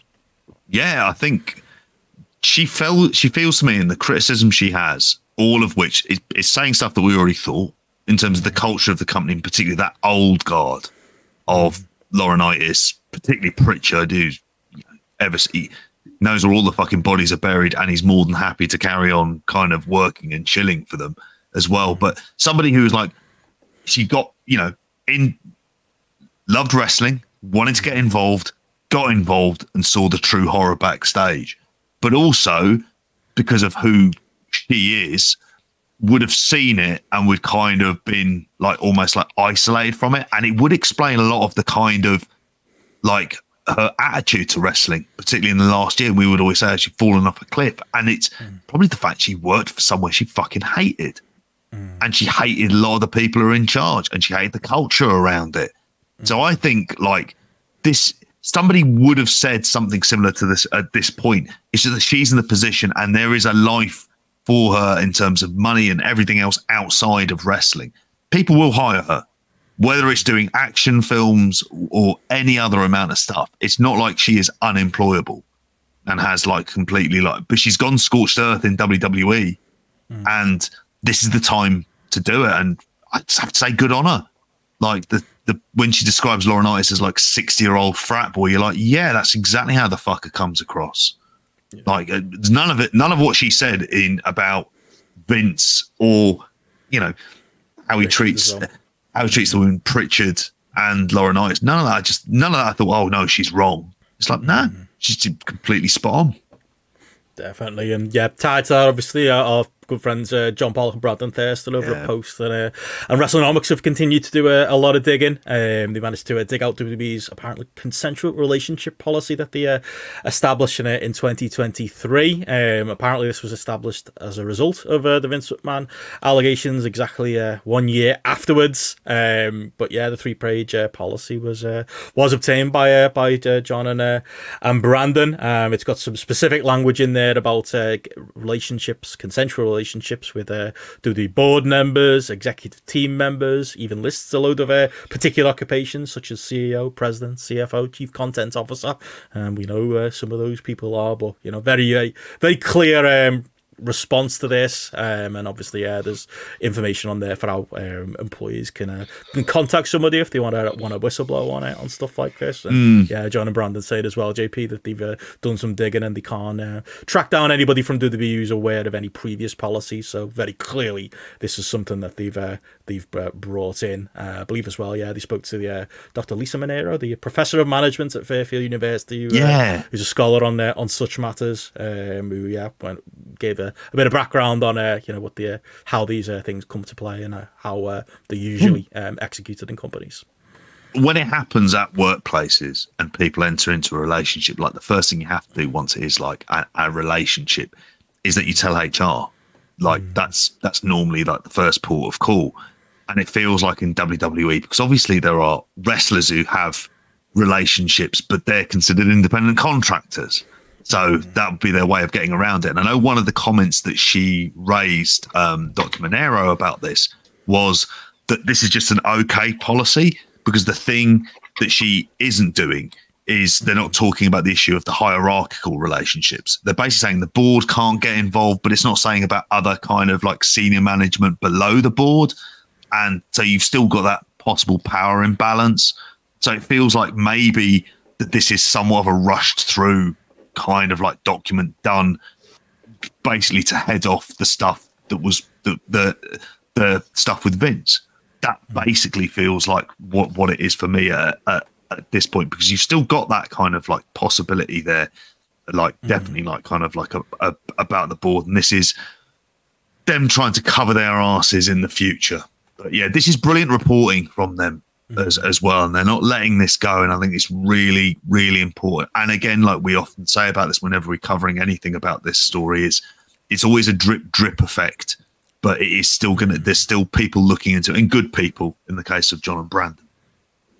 Very important work, and they've been doing cracking work over the last few weeks and months. And another just quick note on the Vince McMahon stuff. Apparently the Netflix documentary is still going to be happening, despite the WWE deal. So we're not getting any change there. Obviously, we all know about, as Punk alluded to, with that was another thing in that promo, a very weird comment about April and things that they do at home and Netflix and such. What a weird segment that was. But obviously with that deal soon to come into existence, SE Scoops done a bit of digging on this and found that the Vince McMahon docu-series will still be happening. The extent to how much digging they actually do on the documentary, is it going to be more like Dark Side of the Ring or the A&E documentaries that we're going to be talking about a little bit later? That probably remains to be seen, but be fascinated still to see this. I think it's become very clearly an even bigger story since they started, and hopefully maybe it's false hope, JP, they're not going to shake away from that.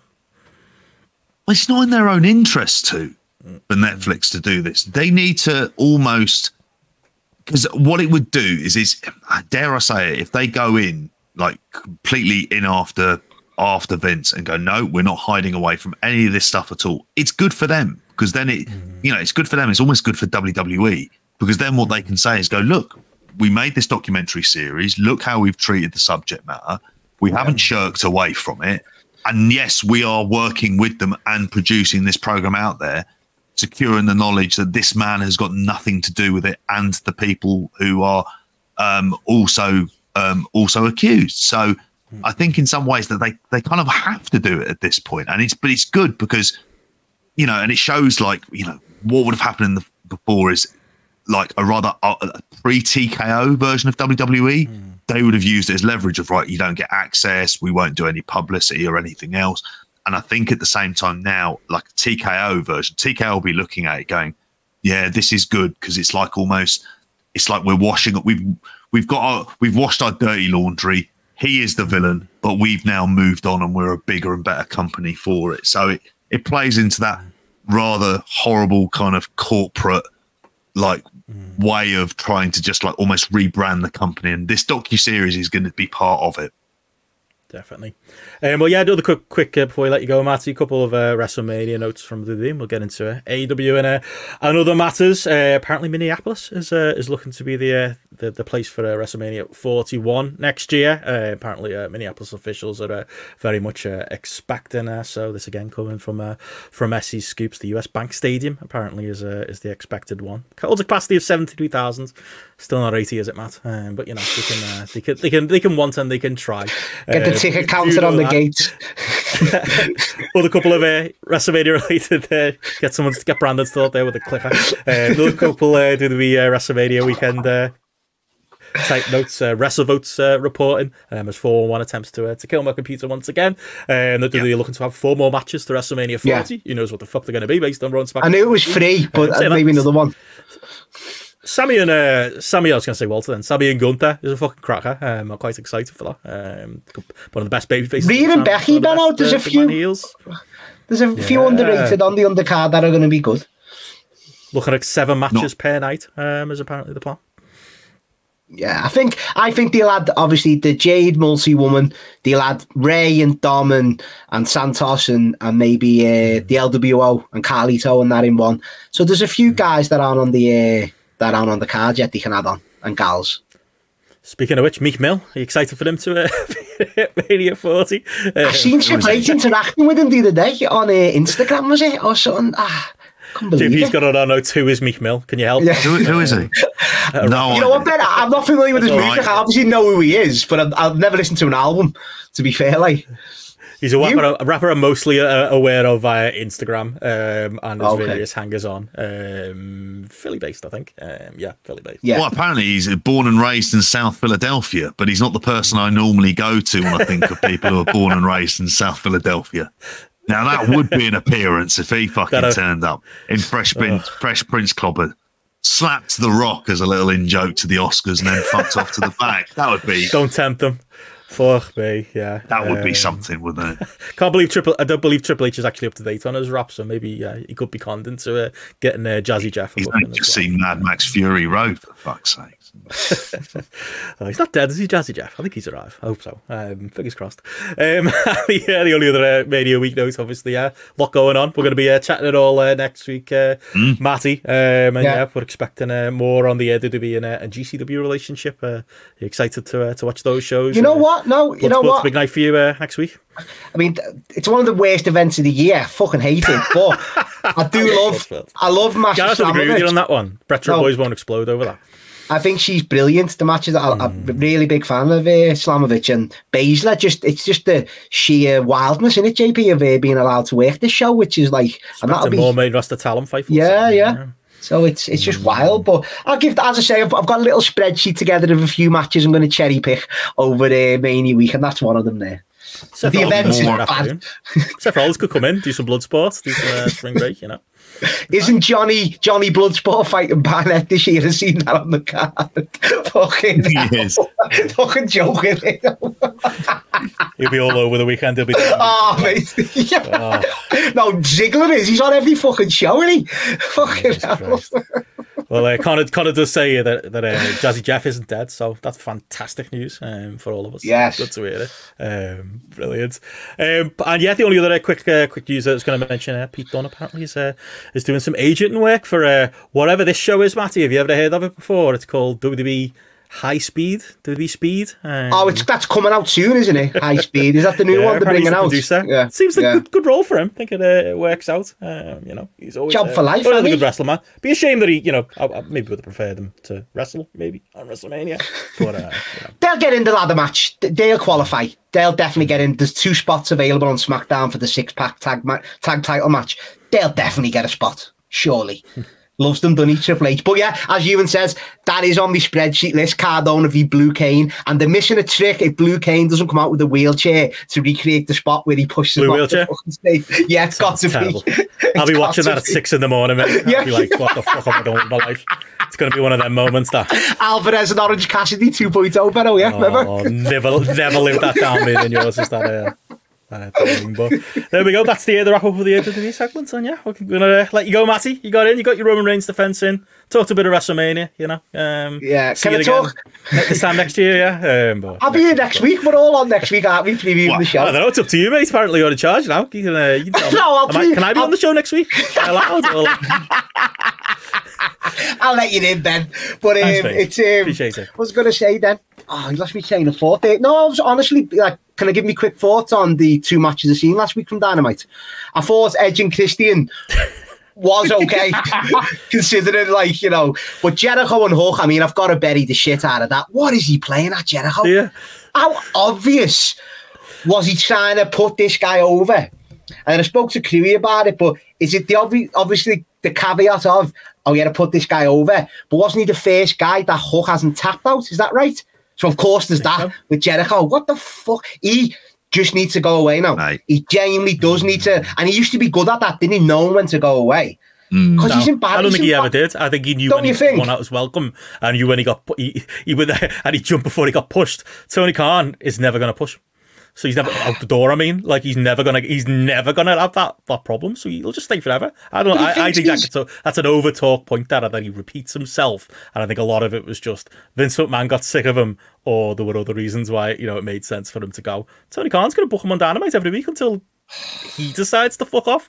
It's just, avoiding getting pushed down the card.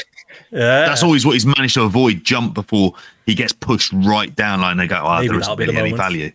Yeah, I just couldn't believe that match. I was a big fan of Cope and Cage. We talked about it on the weekend show, and I think JP was a little lower on me than I, but JP liked it as well. It's good for business. It's been a really well done feud. That, and don't actually breaking news here, Matty. I don't hate Cope. I was going to say it's good to see everyone getting on the Cope train because I've seen everyone giving him praise, and it's what he's drawn the line at the right place. Fair play. Drawn the line at the right place, and that's. But he's going back down to the fucking open challenge, isn't he? Where he won't be obviously Jericho level, where because he'll actually put these guys over even when winning. Do you know what I mean? Where Jericho just doesn't put no one over and thinks he is by losing, which pisses me off all the time. But I'm not a big fan of the open challenges. But if it's what he wants to do.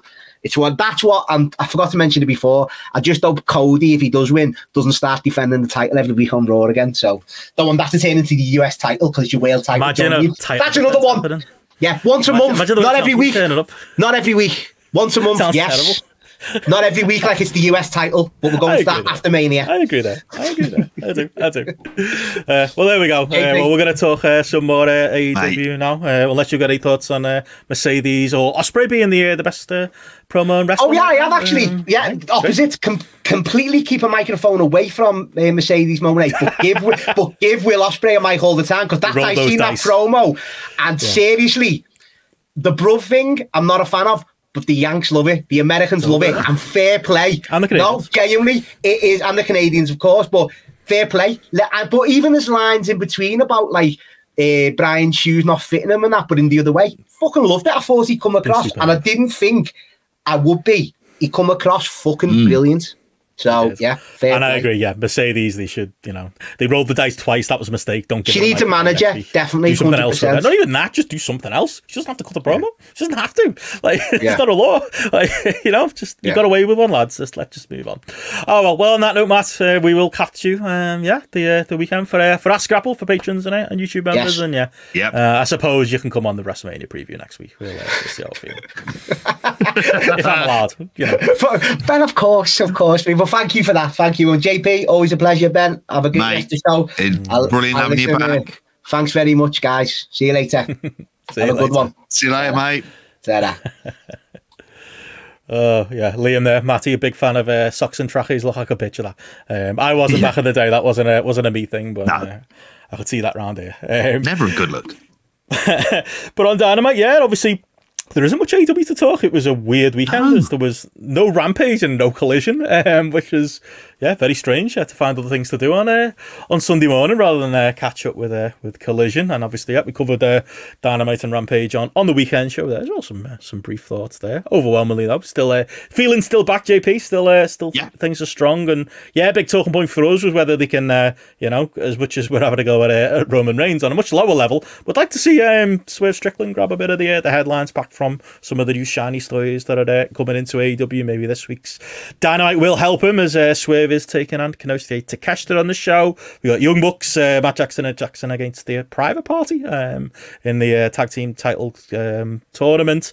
And we have, of course, the small matter of Will Ospreay versus Katsuyori Shibata, which was very well set up both in the promo by Ospreay and like I said on weekend show, I enjoyed that the use that Rampage slot to give Shibata a nice little win, because spoilers, he's very like losing to Ospreay here. But expecting a hot crowd in Quebec. I think it's about 5,000 tickets out at this point, and at least from a match point of view, JP, there's two very strong ones there, and I would imagine there'll be something with Mercedes and something with Okada as well to keep the vibes, the good vibes going.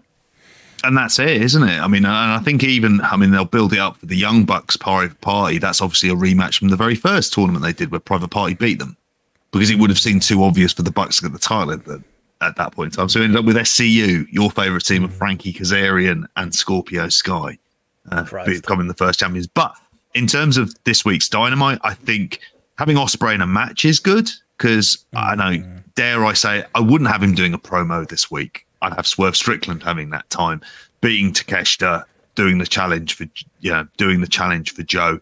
That build the show around him this week. I think he needs that. I think he's just been on the back burner that little bit. It's not, like we said, it's not a disaster, but he's been on the back burner that little bit too much. Well, we've had a situation where we have a stat, like, if you want to think like the successes, and I don't want to feel like I'm repeating the weekend show, which is patreon.com/grapple. If you wanted to hear obviously what we said about Dynamite and the Rampage that we did see, the thing that you've established Ospreay, they're doing a job at establishing Mercedes Moné, and they've established Okada at the moment. And so you think, okay, this can be a week where they're not the focus of the TV necessarily. Ospreay, Shibata from an in-ring perspective, but really you can go to Swerve Strickland at this stage. And that for me is pretty much like what I would like to see them doing at this point. Do you have Mercedes wrestle? That's what Walt was bringing up in the chat there. I'm like, I don't know. There's a part of me thinks you would traditionally, and maybe it's just my old school mindset of you have a wrestle on the pay-per-view. That's where you kind of have that. Or do you save that for a first singles match? But it's also something you want to promote, because if we did learn anything from this, and the crowds are definitely looking good. And I know we're going to talk somewhat about like the way that they're set up infrastructure-wise. It's one of the very few sort of newsworthy stories coming out of AEW this week. Like, them wrestling in front of decent sized crowds has been a little bit of a boon, because at least they're hot. At least we had that last week, and definitely the week before in Boston, and it does make like a kind of like a fair bit of difference.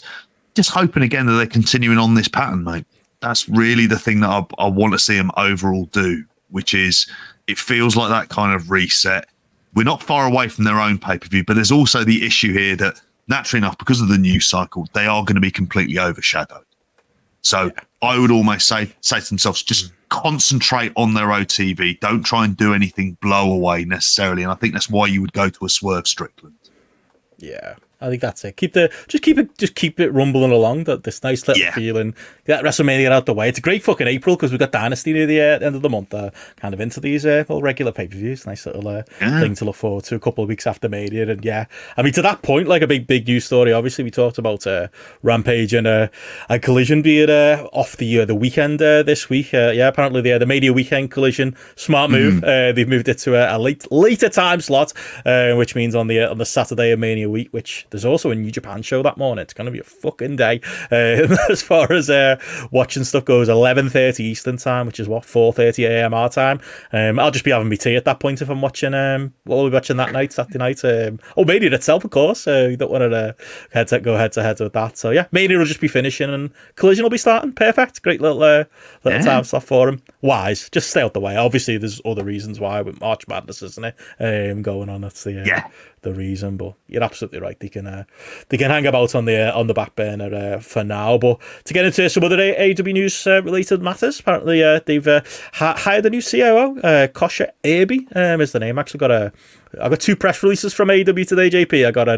I got the new logo, which our friends at Figure 4 Online have rightly used there. And I was thinking, was it passive aggressive? I was like, if they just emailed me just 3 AEW logos, please use these in future. I've been using the wrong one in my clickbait on YouTube, which has been very positive towards AEW lately. So hopefully they appreciate it. But they did send us this as well, saying that Kosha Irby was first reported in January 2024 by Fightful. And obviously, AEW have had a few high-profile losses, at least from the backroom staff. Raphael Morphy, isn't it, of the one who you can possibly blame for a few of the venues they've been running. Obviously, Chief Merchandising Officer Dana Massey, which still stands out when you read that as a headline, is obviously gone from the company as well. But Irby's the first name COO in AEW history, and apparently got new vice president in Jennifer Pepperman, whose fingerprint you can see over the show as well. And it's checks and balances, JP, and getting busy office people in busy office roles rather than giving it to Jake the Snake Roberts or something like that, which would be the normal Tony Khan move. Yeah. In some ways, who do you want here? You want people who just know how to do the job, don't always work on the assumption of kind of like almost like wrestling people. At this stage, I've laboured this point a lot, that part of the problem they've had is things like infrastructure when it's come to like marketing and having people somebody dealing with the day to day. Because let's face it, a lot of the times it's been Tony Khan himself, where he doesn't have business doing it. Like one of the things you do is you want to show what a good manager you are, is that you hire people to do the job very, very well. That's why you hire them. So in this case, there's a lot of planning that this guy, Kosha Irby, has to do. And it's been like, I think it's been like about a month and a half or something, along like a couple of months since it was like first announced. I remember talking about it on one of like the updates. Yeah, it was like January 9th. So he's probably been doing like just a watching brief for the time being, of just like, okay, this is the company, this is what we're doing, these are the shows we've got booked, and then start to put his fingerprints on once he kind of sees how things are, what works, and more importantly then what doesn't work, and what can he do to change it. And I'm going to be intrigued to see what he does in terms of the venues. I've given extensive thoughts on that before, about the kind of venues they run, like, and it doesn't always need to be like kind of these types of Jeff arenas. Jarrett can do that. He knows a few fellas with he knows the phone numbers, a few blokes with baseball stadiums. They'll be fine. They'll be all right. Yeah, and the Orleans Arena, they can go back there. Fuck me. Going back to my year one Global Force Wrestling Amped show, if you want to listen to that on the Patreon as well. But yeah, go on, Kosha. Another quick AEW story. Jack Perry. Been some very interesting reporting from both sides of the Wrestling Observer / Figure 4 Online universe when it comes to Jack Perry. There was an initial report that we covered on the weekend show on Friday, that he'd apologized to Tony Khan, that he'd been texting him and Tony Khan had been getting back to him, and that this was all a big angle for his return to AEW. Jack Perry contacted the Observer and disputes that. Says that he didn't continually ask for forgiveness following the CM Punk fight. He didn't hear back from Tony Khan for 2 months following All In. Never texted Tony Khan to say he was sorry. And he told Tony Khan's lawyers that he would not initiate the first contact. Apparently, Tony Khan first set up a meeting in a Full Gear in LA where they talked about bringing him back. However, after Punk returned to WWE at Survivor Series, injuries, which, you know, depending on which side of the story you believe, Tony Khan is still quite mad about. Those plans were scrapped. And yeah, apparently Jack Perry is still under AEW contract. He asked for a release, which is the big headline here, but was denied. And there are no plans to bring him back to AEW. Apparently he hasn't talked to Tony Khan on months and hasn't been clear in the stuff he's been doing in storyline for New Japan, such as tearing up his contract or using the term scapegoat. Do you believe that, JP, though? That's the report. Nope. I'm reading it because it says it, but I feel like someone's getting work somewhere there. Yeah. Surely he'll be back. I mean, New Japan's an AW partner. Is he really going to go rogue in New Japan? What's the character he wants to create? This is all. Thank you, Brian Pillman, for this. This is what. Yeah, exactly. And this is what he's going for. And so this completely fits into it. It's just that the previous reporting, which sort of felt a lot more plausible. It's like, well, how do we go against it? It's like, no, this is, I'm really angry with AEW. It's like, okay. Like, yeah, no chance. Like, but he also has to recognize himself that this is his best chance of achieving something in wrestling, is to go, pardon the pun, all in with a character like this as well. So it kind of works for him. In a while. Yeah, it is. It's interesting from a very peripheral perspective. I didn't watch any of his matches in the New Japan Cup. I watched precisely one match in the New Japan Cup, and I'm very glad in the decision that I made for that, which suggested that it's not going to be anything that particularly stands out. Is he going to do anything in New Japan? I don't think so. I think it's a way of keeping his name out there while you're not using him here, while there isn't really space to use him or fit him in on TV. It just feels like just put him over there. They should be doing this with a lot more people, if I'm going to be honest. Send him out on loan. Like, we've spoken about this before, people who they're just not using, and Jack Perry falls into it. It's just that they're working a storyline at the same time. When he first turned heel, I remember, and I only remember this. Oh yeah, he turned on Hook. Oh yeah, he was a heel before he left. Obviously, which is, you know, where the All In match came from. But I remember the big conversation was sticking with the Bucks. Give him what a card is getting now. I remember kind of advocating for that. I'm kind of glad they saved it for a Carter now, because that was, obviously that would have been a good slot for Jack Perry. So what you do with him in AEW at this point? Not that interested, really. This is much more interesting to me, seeing what he can do out of this, even if it is in, you know, in New Japan. Obviously he's in House of Torture, as kind of says here, so that doesn't really help my interest levels, but yeah, it's not they're having a great track record, are we, with the Pillars at the minute, obviously. Sammy Guevara is currently suspended. MJF is injured and has possibly had some kind of upset going on with his injury that they're keeping stum about. Darby, at least Darby's not going to go and climb a mountain anytime soon, so at least he's still running, but he's on the shelf. Yeah, not looking good for the Four Pillars in 2024. It isn't. And am I upset about it? No. Not really. No, I'm not. Am I missing? Nickname? It was a fucking shit name in the first place. And I'm not missing MJF. Oh yeah, exactly. They were tempting fate here, really, and they got what they. I'm scared MJF's going to come back more than anything. Yeah. Less missing him, more like, oh, I'm enjoying the vibes right now, and I like MJF. MJF's great, but like, is he going to come back and be classic AEW heel MJF, or is he going to come back and carry on this Adam Cole storyline that they've, for reasons, decided to continue, which is fucking bombing. Like, every one of those sit down promos are death. Like, we did actually talk about it when we talked about last week. Like, what the like, Wardlow is he stuck in a time warp? Oh, he's mad at the stable leader who's disrespected him, and we're going light in the bottle for a third time. JP, let's get that Batista moment in. It'll work this time, promise. That's it. And it's not going to work, and it's never going to work as well. And like you, I'm worried about MJF, because it's like, has he learned anything from this? Is there going to be any element of restraint? Because I think part of the problem was, last time around, in order for him to get him to sign a contract, there's going to be that certain amount of creative control, and I think that's the position that they've sort of put themselves into. So yeah, I'm like I worry about it. But if you ask me if I'm missing, going back to the bigger Four Pillars one, I'm not missing any of them, and in fact, I'm quite glad that all of them are off TV at the moment for the foreseeable future. I'm not. That's fine by me. I'm much happier about that. Well, apparently we won't see MJF anytime soon, as has been reported by Fightful, that his recovery has slowed down, according to Sean Ross Sapp. So yeah, we will. It's a shame they haven't got any other wrestlers under contract who could possibly take places. They've got no one. It's so weak, the roster they have. Fucking hell. Very true. Well, moving on from there, other quick AEW notes. Apparently, Wheeler Yuta still not medically cleared either.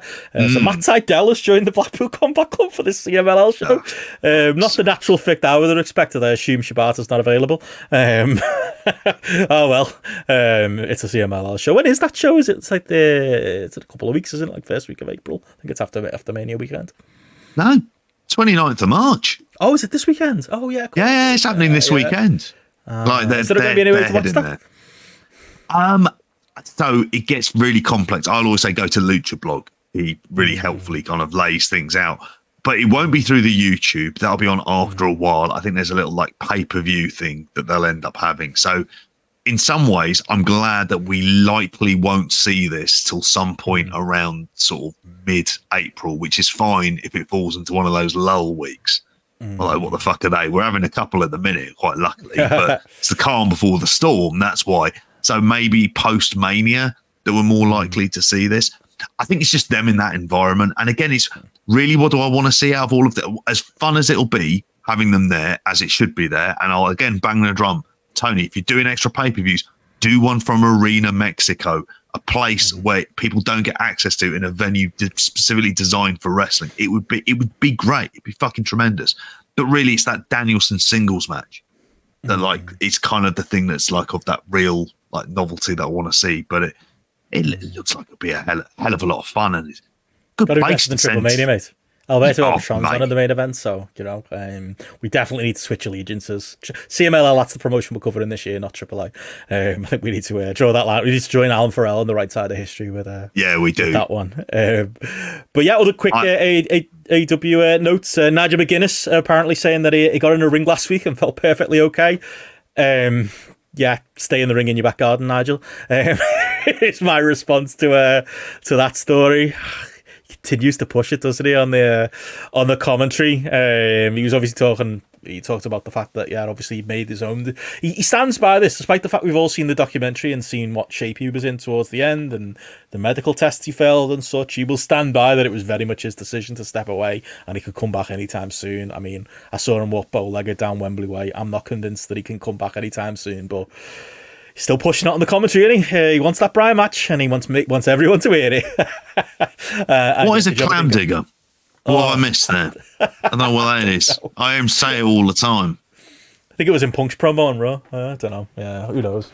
Maybe it gets him out of the booth. I'll take that. But yeah, I've got no interest in that match. All in weekend. Maybe him and Danielson at Wembley said no. Wembley Arena even, I'm all right, sometimes you leave the memories alone and it's fine. And speaking of which, the last AEW story, Jake the St. Roberts apparently is re-signed with AEW. Not a gigantic news story, but obviously considering he does fuck all for them, apart from standing behind Lance Archer, actually think that's quite a nice story that they're just keeping him around. Follows on from our conversation last week about what a great man DDP is. Tony Khan doesn't get credit enough. He's basically running a retirement home for some of these blokes. I mean, he's not a. I doubt Jake Roberts has got a pension. So nice that AEW are taking care. He doesn't really, given the way he on his promos, he goes like rather off piste. Does Jake? And he is very tall, which sometimes he completely overshadows most of the people who are necessarily within his stable. I'm kind of fine for this one because it isn't like when he first came in where there was just a ton of people. There was Arn and there was Tully and various others. Like, we don't have as many, I think, of some of the old guys sort of knocking around at ringside. We don't have a Vicky Guerrero there anymore. So if you're going to have one, have Jake. Okay. I'm trying to think, is there anyone else I've missed out who's kind of there? But what is the best use for him? I don't really know. Backstage. But it's all coming up roses for Jake. He's got his shit together, hasn't he? There you go, yeah. Speaks to his family, all hands. He's doing well these days as well. Back with the missus, which, fuck me, there's some shit they've got to get past in that relationship, isn't it? Fair play. Oh, for sure. Well, yeah, quite a week for AEW in general, obviously. I look forward to Dynamite this week and getting back on the horse of the normal Rampage collision merry-go-round. But yeah, we've also got some Rev Pro to talk about this weekend. Got a bit of talk, speaking of old wrestlers, bit of Terry Gordy and British Bulldog to talk about in a better as well from Documentary Corner. But before that, obligatory 5 minutes on New Japan, JP. I say that. I heard reports were good on Yota, Tsuji and Goto. It was a long fucking time ago. So long ago that last Spotlight we were hammering it on. It's probably going to be shit, that. And then by the time people heard Spotlight, apparently it was actually quite good. Yeah. Did the right thing for once, New Japan, putting Yota, Tsuji over. That's one win in a lot of L's. Mate, I watched this match. I had low expectations. I thought, I'm going to watch it because I feel like I'm duty bound to. I enjoyed it. I'll go 4 stars.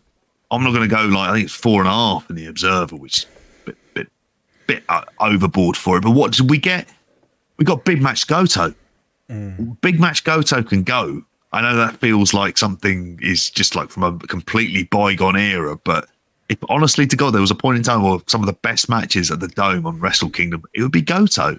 Don't know how that was the case, but this was, I thought it was good. I thought they worked at a really good pace considering like 23 minutes. It was face versus face, so the dynamic was good for the tournament. No interference, no House of Torture, no kind of stupid bullshit. And Yota Tsuji, his offense is really wacky because there's a point where he does like this jump to the middle rope, jump to the top rope, turn around in the air and deliver a stomp or a curb stomp. It's like, it's just fucking fraught with danger, but somehow he pulls it off. He does enough wacky shit in his moveset for you to think, God, this is just like he's kind of, he's like he's off the reservation, but I'm completely down with that. And it made for like a really fun match. His spear, it's like he spears them, but he sort of lifts them up and slams them down at the end as well. We just add something to it at the same time. And it was perfect for what it was. And I know there was a whole storyline where Goto's dad isn't very well. And they were playing on the idea in the opening video package where it was like Goto's won this tournament 3 times and then showed the fact of every time he won, he lost when he challenged the title. This is the guy who's had like the record amount of like challenges without winning the title and all this kind of stuff. It was great. It feels like I made the right decision to watch this match because, like I say, I really enjoyed it. I could see the reasons why people are very high on it. It seemed to me as obviously like match of the tournament. The crowd liked it as well. It wasn't in one of those like fucking those horrible like broad daylight shows that it feels like it's too lit up and it's just like, this just feels like watching like single cam fucking shit here. This is a bit rubbish, but this felt like it was pretty big. Now what do? Put the title on fucking Tsuji. Don't fuck about. Don't keep it on don't keep it on Naito. Don't want to hear stories of him being a draw before in the past because I'm going to mention this crazy world and it's called the future. And in the future, his knees don't work. And what do?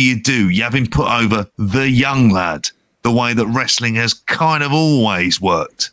And I like Naito isn't a good enough reason to go completely against that. Okay. I like Roman Reigns. Apparently that's a good reason. At least he can go to some semblance of a degree. Like, but with Naito, it's like he's done his job. You've told all of the possible stories. He himself has spoken about retirement. What a perfect way to do this and have Tsuji win. And effectively, he takes over LIJ. Whether you turn him heel or whatnot, I could give less of a shit if I'm perfectly honest about this. I just think you need a new figurehead as champion. And of all of the younger guys, Tsuji is the one who is by far and away the most obvious candidate. You've kind of fucked Ren Narita. Yu Yamura isn't ready. Shota Umino has surprised me in New Japan, but still isn't booked in a way that suggests of like top guy contender. Yota Tsuji's the only one they've made the effort with. Go with him. Then have him go through LIJ. It would have been very modern New Japan for Goto to go over there. It would have been us to be laughing at them when it comes around again. So I'll take that at least that positive. And he's the one little piece where, if they do a Forbidden Door, well, when they do Forbidden Door this year, I'd like to see him mix it up with like some top level AEW people. I'd like them to keep that running. But yeah, on that note, a couple of other quick New Japan notes before we get into Rev Pro's card this weekend. apparently the United Japan Pro Wrestling event is coming together with no New Japan DDT and other promotions. So we've had a bit of an update on that. May the 6th at Budokan. So yeah, obviously, yeah, DDT, Dragon Gate, Big Japan, and Stardom involved as well. Far as matches announced so far, yeah, Shota Umino, Kaito Kiyomiya, and Yuki Ueno versus Uemura, Takeshita, and Shun Skywalker of Dragon Gate. That's an interesting little match. Tommy, big lads here, Tomo Hiroshi and our mate Daisuke Sekimoto against Jeff Cobb and Masa Kitamiya. That's one for the boys. That I like that. Yeah. As far as matches go, and I don't know what just popped next to me. Not sure what that was. And Hiroshi Tanahashi and Sanshiro Takagi from DDT and Naomichi Marufuji from Noah against Evil Ren Narita and Yujiro Takahashi. You can't have everything. But yeah, obviously it's for the Noto Earthquake benefit as well, which is nice to see. But yeah, looks fun so far, actually, that JP. It does. And they're doing a second event on June 15th as well, like which is going to focus on a few other ones there. But there's like some just I mean, obviously you mentioned like a proper, we talk about beefy lads matches, like that fucking Ishii and Sekimoto versus Cobb and Masa Kitamiya just screams out for it. But it's weird that you've got New Japan president Hiroshi Tanahashi, DDT and Cyberfight president in Shanshiro Takagi, and effectively one of the guys who is, I don't say he's like a booker in Noah, but he's certainly one of the like elder statements in Marufuji. Just as a group is kind of wacky. But I think part of this was brought up as well for them to do this, because I imagine this will do well ticket wise. But it was done because they were worried about things post COVID in terms of wrestling in Japan and how it has struggled like attendance wise. So it's interesting that this kind of era of co-promotion, like recognizing that they need to do stuff to kind of protect the industry. And if this sort of stuff works, then great. Like, do it more often. You see it more often. It would just be nice if we could do some stuff where like some of these lads go into the other company as like a storyline, the way that Marufuji did when he turned up in that G1 and then he had that world title match against Okada. That was fucking cracking. Love that type of stuff. You know, we haven't had as much of those kind of things. Or we had it. We thought we were going to have it with Kiyomiya, but fuck me, that was just a horrible tease more than anything else. So mean one, it was bullying. That's what it was. It was not great stuff. It was fucking awful. Yeah. A couple of other news points coming out of Bushi Road. Alex Coughlin saying he's retired from pro wrestling. Rumours had been abounding. But yeah, he tweeted that he's retired and it sucks. Leave me the fuck alone. And then he said, actually, I've got some merchant gear still to sell, so don't fuck off just yet. Yeah, I mean, obviously that's someone very early in his career. JP, and somebody I know that you were particularly high on with him. Obviously injury related as well. Never nice to see. It's really sad. I always thought there was a good bit of potential in him. When you think of it, those original Lad Dojo, you had Clark Connors, you had Alice Coughlin, and you had what's his name, Carl Fredericks. Carl Fredericks is on Level Up. Doesn't seem to even be on main NXT. Clark Connors is he's him and Driller Malone. He's a tag wrestler in the junior division where there was a point in time when, particularly when he appeared on the first Forbidden Door event, we thought, well, this guy has really got something about him, and they've not done anything with him at all outside of like that Cage of Death match they did with United Empire and Bullet Club. And for Coughlin, it's interesting because I thought him and Gabriel Kidd as a tag team, there was like something I thought there that they could go with. Now, it'll probably end up working quite well for Gabriel Kidd, because clearly he's someone I think they're going to go with, like from a kind of like singles perspective as well. But it's sad for him. I could see a situation though where whether or not he goes away and he comes back in a bit, because that appears to be like part of the way there. But he also sounds like he's quite disillusioned with wrestling if he's immediately selling all of his gear as well. Definitely, yeah. And yeah, with the current wrestling landscape, maybe he doesn't see a way back in, or an obvious thing that motivates him. But yeah, be good to see him come back maybe in a couple of years. But yeah, a couple of quick Bushiroad related notes to go through. Obviously, yeah, we had the Stardom Cinderella final as well to talk about, JP, as well as more exits coming from Stardom. Obviously, yeah. There's been a lot of talk over the last while over the Stardom exodus that is impending. Dave Meltzer saying again there's a belief that a few of the women might leave in 1 year based on the expiration of their current details. Mentioned that Mayu Iwatani particularly could fit into that category. Yeah, it's coming at some point, isn't it, JP? It is coming. I mean, I have to say I watched a bit of that Cinderella tournament final, partly honestly the Julia Tam Nakano match, which is, I think it's basically Julia's last match in the company. And it was a 15-minute draw and it was fine. Like most of the stuff I saw on here was like, it's okay, but it feels like kind of like a company in flux and it doesn't got anywhere near that was like 2 years ago. It was on fire and it was one of the big, like in terms of the crowds it was drawing as well. It feels like it's well down on those at the moment.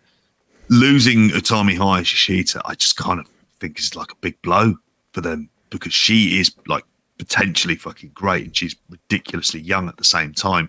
But obviously you've got like Yuzuki's off, Mirai, Mai Sakurai as well. God knows what the state of affairs is. Is it going to force Bushiroad to kind of not work them as much into the ground? God knows. There'll always be talent. Is there going to be a knock-on effect that they sign other people from other companies? Who can really tell? But it's just not, it's not really like a fun product to watch, I find, for me. Not because like a lot of the wrestling is necessarily bad, but it just feels like a lot of steam is out of the company and there's people who've been away. So it feels like from a storyline perspective, because of injuries, a lot of it's been so disjointed. So I think it's going to take a lot of good work to get them up to speed, but maybe just loan a few people from AEW if they can as well to kind of fill out the foreign side of things. That very much help. Seems like that relationship is alive now that Rossi was out the way. So yeah, and obviously I saw the show was streaming, wasn't it, at the weekend, so they're making things a little bit more available. So yeah, positive too.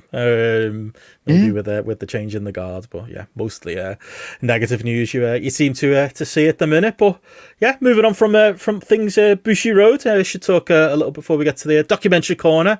Bit of Rev Pro, JP, and a show. Obviously, we're not doing a weekend show this weekend, but a show that I really wish I was getting to on Sunday. Unfortunately, it's Easter Sunday on a day where London Euston is closed, because that is kind of what tends to happen, unfortunately, with these big Rev Pro shows. But as far as Rev Pro cards they put together, very excited for this one, JP.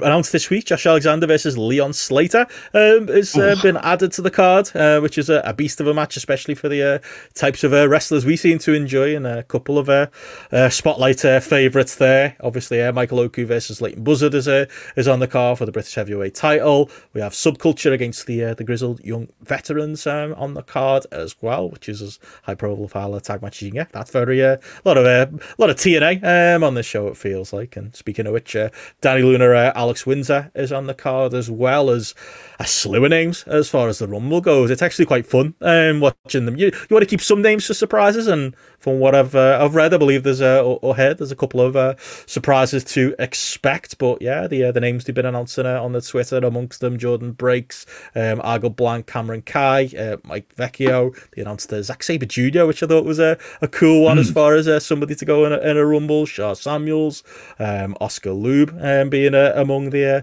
names there as well. Anthony Ogogo, Robbie X. You can probably expect a lot of the Rev Pro regulars, but yeah, it's a fun mix. And yeah, Jordan Oliver's even over, isn't he? He's in there. JJ Gale, Shigehiro Irie, RKJ. Fun list so far, JP, and I'm sure we'll have some fun surprises up the sleeve as well.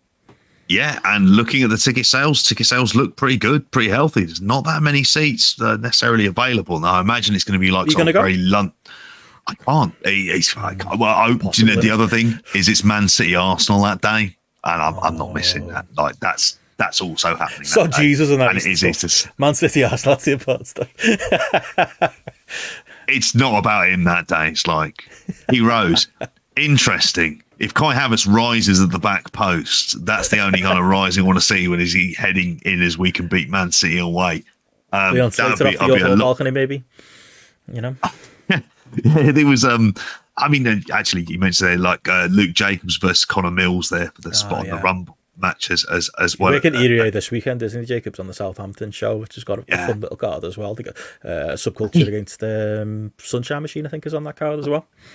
How much of this card is like people who are regularly there? If you think about it, it's like, I mean, we mentioned there about like the TNA stuff in there. I mean, apart really from like Josh Alexander as like the overt kind of like TNA guy, there's a lot of people there who are like really what we would consider to be like relatively Rev Pro regulars. Even, I mean, Grizzle Young Vets being in there as a team is kind of interesting because they haven't been, it's been Zach Gibson as the singles guy as much as anything else, but it'd be good sign to see. Not with James Drake. Yeah, basically exactly. In Rev Pro. But that Rumble, I've got a lot of fun. I mean, they did it and they booked it really well last year. They did give it a lot of thought, and I thoroughly enjoyed it. I would fully expect this one to be pretty much the same. I look forward to seeing this show. Like, I really do. If it's like live and I can get a chance to, it depends entirely on the mood that I'll be in after Arsenal City. I'll be like, yeah, might have to have a watch of that because it's the depth that they've got.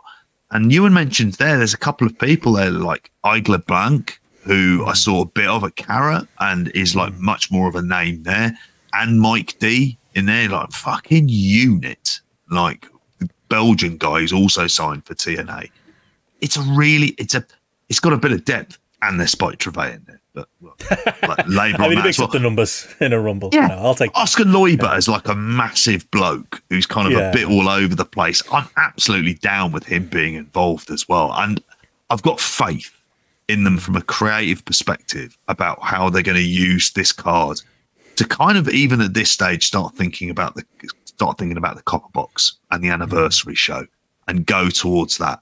And there's options what they can do. Like this Luke Jacobs, Connor Mills thing being thrown into the mix. That's a really interesting choice of match because like Connor Mills I've done such a good job with in the last year. And Luke Jacobs would be someone who's like set up as kind of like the favorite to win it.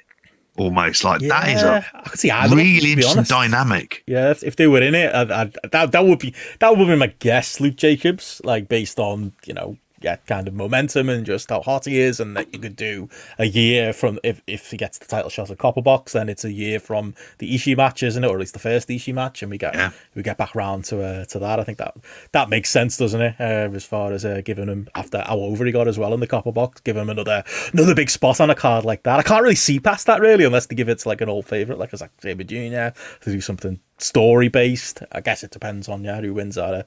I presume Oku goes over Leighton Buzzard. I'm still convinced he turns heel at some point, Oku, although having been at Crystal Palace and seeing what as we always see, what a great babyface he is, I can't say I'm necessarily wishing for that, but a few different directions he could go. It's just going to be an interesting lay of the land, I think, for them going into Copper Box, because of course this is a post Ospreay world for them. Still got access to Zach obviously, and New Japan talent. Who knows if we might get a little bit more New Japan talent in the Rumble itself. But yeah, that obviously last year's Copper Box was built around Ospreay, and yeah, I think that this year's will probably be very much built around the stories they can tell with the talent they've got, of which, as you've kind of noted on here, they've got the depth on the roster right now, and they've built up individual characters like the two men on screen, Luke Jacobs and Connor Mills, like a Leighton Buzzard who's got up over on those 229 shows to pay off some big stories on the big weekend again.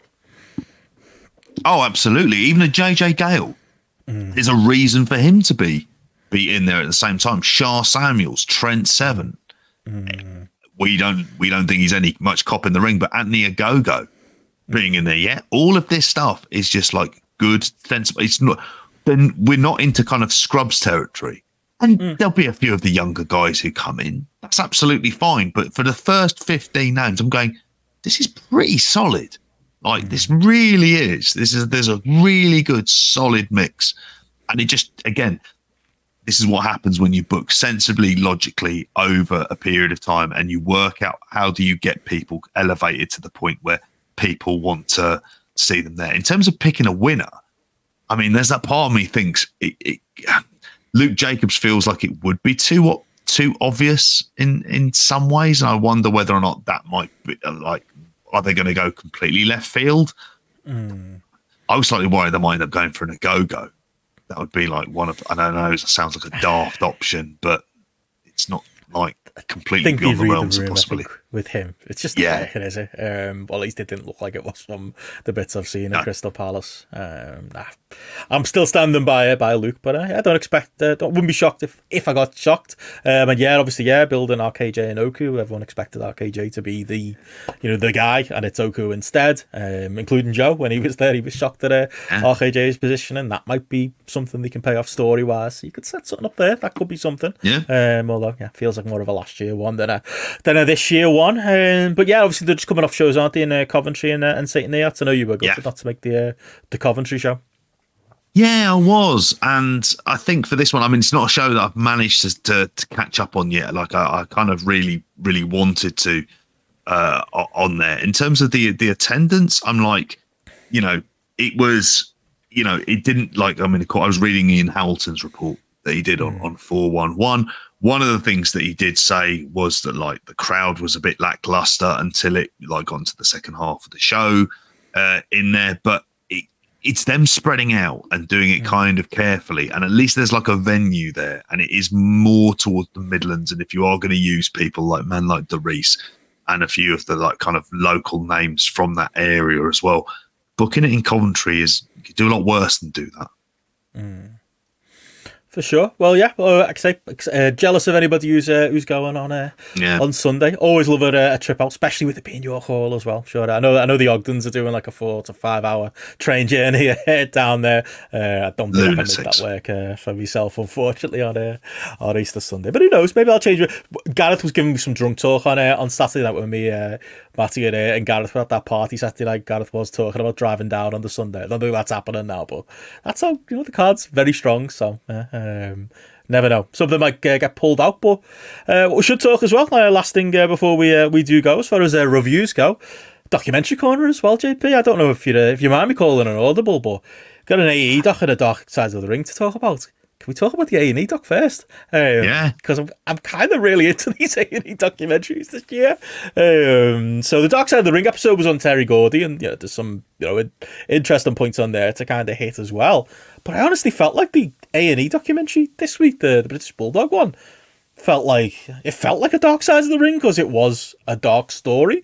And I think what A&E kind of don't have, which I feel like Dark Side of the Ring has definitely got that more, I don't know, documentary-like approach where it's a little bit more critical and it's going to be a bit more harsh because it doesn't have that WWE relationship that I think is obviously there with A&E. But the positive A&E have got is the access to footage, and like I know like a lot of the talking heads on this Bulldog doc were clearly pulled from other interviews that WWE have done over the years with different guys and stuff, and that is a negative. But the massive positive was the footage they've got.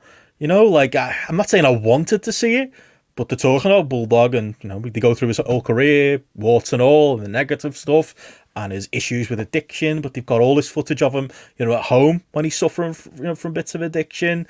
There's a lot of quite shocking footage they pull from, like, zoom-ins on WCW shows, where even as a kid looking at him on these shows, you could see him and go, something's not quite right there. As he kind of ballooned in weight and kind of with a bit of an odd colour by the time he came back to WWF in 99, 2000. But they have, the B-roll, I suppose, of a lot of like backstage promos he did, and just generally looking very, very bad for wear. But a lot of like Hart family footage on a positive note from back in the day. A lot of coverage of the team with Dynamite Kid, and always forget their Goldborn origin story. That's a town I've gone through many a time on the way to a GPW show. You forget that's just where those lads are from.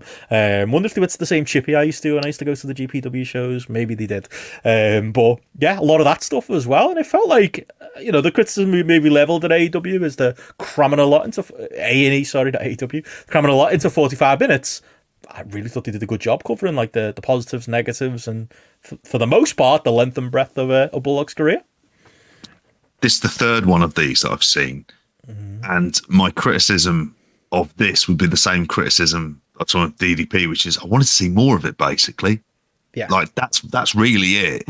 Like I would say that they like while they covered some stuff, a lot of it was done kind of quite briefly, like for my taste. In there, Liam also mentions there that when they talk about Davey's death, that Gordon Burns, who was erstwhile host of the Krypton Factor, in there, that he was appearing on the news bulletin for Davey. But I was just so like, again, like a lot of the footage, whether it's the early Davey stuff, him as ridiculously skinny, him in Stampede, Brett as like a thorough talking head, and it is very much Brett, Diana, Georgia, and Harry Smith. It's them.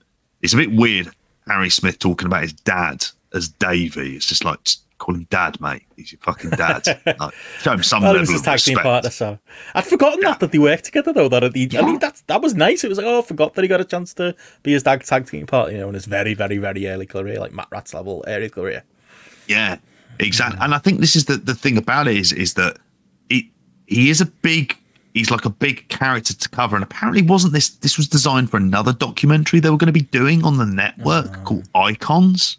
Going to be part of that series, and instead it's kind of like repurposed for this. I still don't get the logic of why they just don't do a 2-hour block. They're looking for content. It's an easy career to kind of expand upon a lot of stuff, and the impact. I mean, it's quite weird seeing Nigel McGuinness as a talking head, because clearly, like say, he's recorded it, but he's not been with the company now for a while at this stage. It was, and there's some really, like, in terms of like the footage of him when he's like out of it, and he's going like, "Why are you filming me?" to Diana. She goes, "So you can see how bad you are." Like, she was great. Just done as she was fucking tremendous. And then you had Ellie Neidhart on there as well. Like, I mean, it was like, of all the people they could get in, like, it was great. And they talk about it, like, and they could have perhaps, again, just dwelled on it a lot longer, as Canadian Stampede, and how it was such a big moment for the Hearts, but it's also kind of the beginning of the end in all of this. It's like, it's where things start to go like really bad. There was a moment when they're talking about deaths and how hard things were going and the drug addiction, and they bring up Montreal like it's equivalent with them, and I'm like, oh, here we go again. But it does fit in, because it's the reason he goes back to WCW and allegedly injures us back on the Warrior trapdoor, which is one of something we've talked about on Observe This.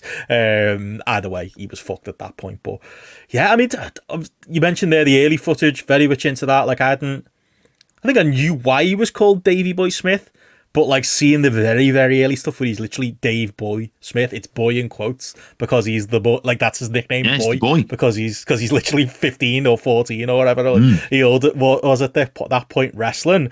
I almost don't connect that, somebody who was wrestling that age to the Bulldog that you saw in WWF in the 90s. It blows my mind that they're the same human, and you follow that journey. It's like, the stuff early on, obviously, he doesn't even seem to want to be a wrestler, and it's Dynamite that kind of gets him into it. And obviously the sad side of, and Brett's great talking head in these early days, where he's talking about like him literally following Dynamite around, and Dynamite wants to leave WWF, so Davey's got to leave WWF, and he's got a family at home, but he's so loyal. I've heard that story, but from Dynamite's point of view, in Dynamite's book, what a piece of shit Davey Boy was for leaving him behind. And it's like, well, I mean, I feel like you were the piece of shit, mate. I think we all know that. With the way he treated him, considering he was like this younger cousin who really looked up to him, and just generally the horrible relationship that they had. But I found that stuff really fascinating to kind of see it from the inside track of like Brett being like, it was so bad it came to a point where I rang Dynamite and was like, Stu said that Davey has to come live with me, so sorry. He's like, Stu never said that, I just wanted to get him the fuck out of that house.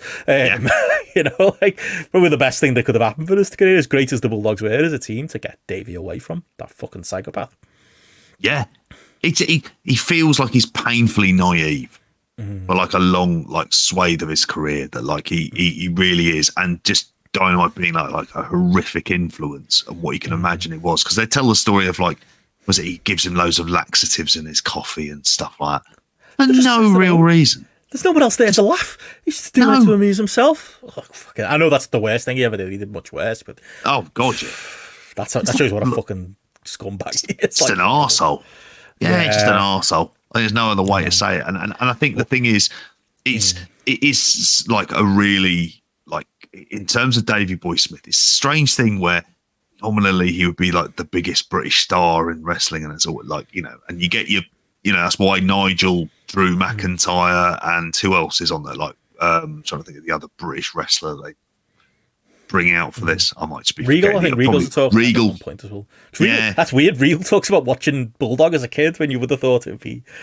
Almost feels like it should be the other way around. Yeah, I mean, I don't know. They overreact the pudding a little bit on like he's the Hulk Hogan of like Britain and stuff like that. It's like, maybe a bit far, but it was fucking massive. Like that was a big thing for me. Like when they do that jump, when he leaves Dynamite behind, and he comes back to the WWF and he's fucking 10 times larger, and Diana takes the unfortunate credit for the dreadlocks. It was it was your idea for that, but. I mean, I say unfortunate, that all fit together. Like, he was a fucking superhero. But by the time he came back to the WWF, to the point where, like, as a kid, I'm watching these tapes out of order, it was almost like there were two different blokes. There was the British Bulldogs, who were the fun little tag team that worked with the Hart Foundation, and there was the British Bulldog, who is like this fucking gigantic superhero megastar with a haircut like a teenager you'd see in Butlins in 1991. But it was very of the time, and it was fucking. He was gigantic. It was like my mum and dad know who British Bulldog is. It's one of those where people know the Undertaker, they know Hulk Hogan, they know the British Bulldog, in this country, and it was that period, wasn't it? It was perfect timing for him to go back, especially with obviously they spend a lot of the documentary talking about SummerSlam '92 and the build to that. Like perfect timing for him, isn't it? To get like this little mega push and to imprint himself in a lot of our brains. He was. Maybe not as big as they say, but absolutely part of the pop culture in that period. Yeah, he was. Because WWF was part of the pop culture as well. I also wonder whether or not Gary Oldman watched his look with dreads and thought, I'll have that for True Romance. That's what I'll have. I'll do that as well at the same time. Because it's a hell of a fucking look when you think back on it. You go, really? Was that really the look you wanted to go for? It's mad in some ways, but it's because he looked larger than life. And don't get me wrong, the braids and stuff. And I remembering back to an earlier show where Joe mentioned about Raoul Moat being massively into British Bulldog and getting exactly the same haircut as well. Jesus Christ, do you remember that? Just all like the hero of a certain type of man, definitely. Exactly, yeah. But he was my hero as a kid. Like I thought it was right what Drew and that was saying. It's like they're not wrong.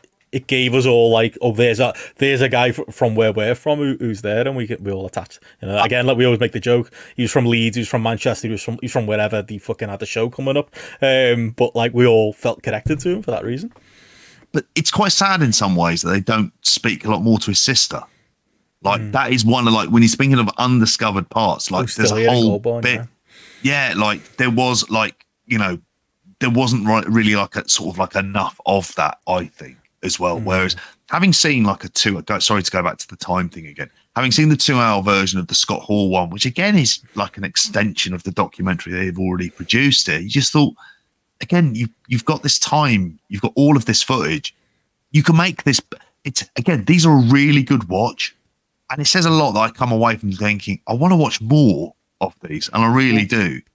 Where that was definitely the case was like the WCW footage that they have of WWF. Like it's literally like you went to WCW and there isn't much talk of how big that was in this country. He was a big part of WCW, being on the equivalents of ITV Granada and the like back and doing the tours.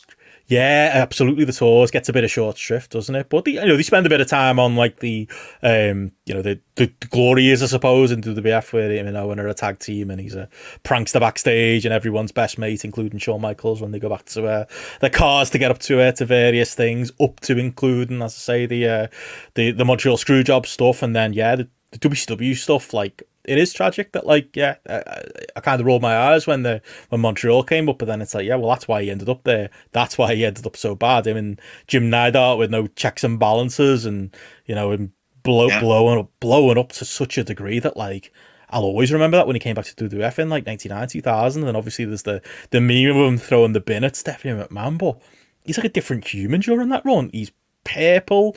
He's not really muscular, he's kind of just fat, and he's got these shit jeans on.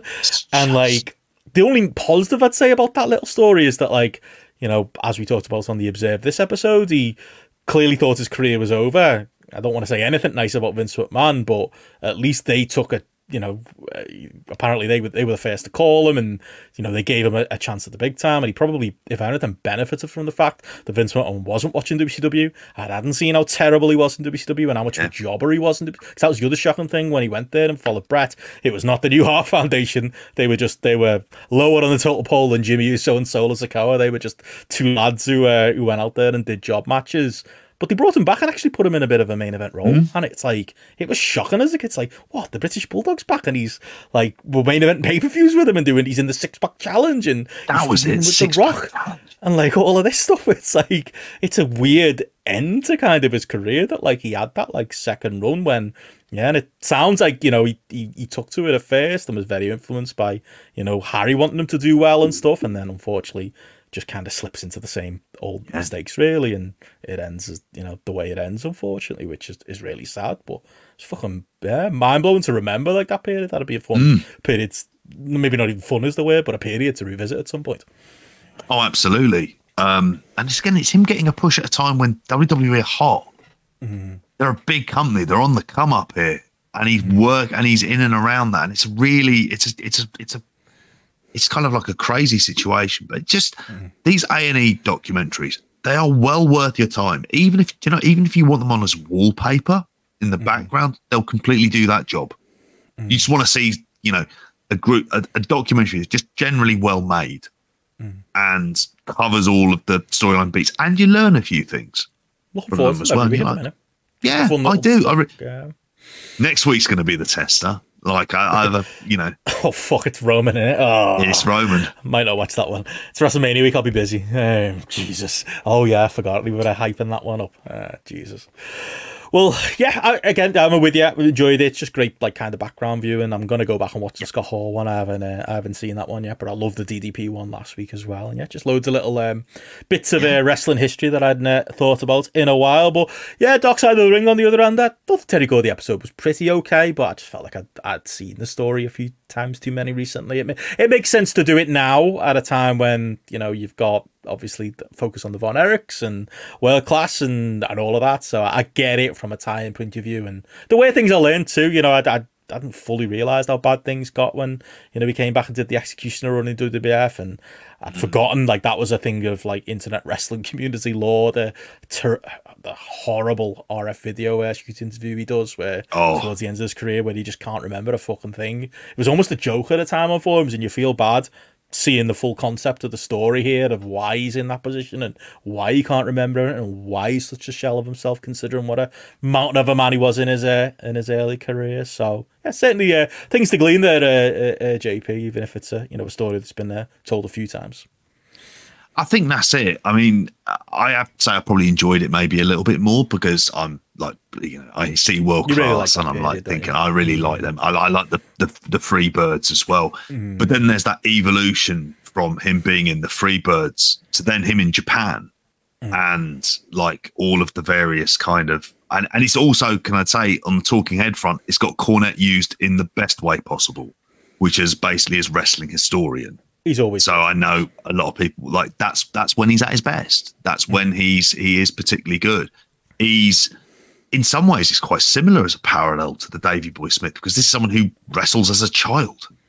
Like this is his job. He's doing it from when he's like, what's he, 15? Like as well. Like so 14.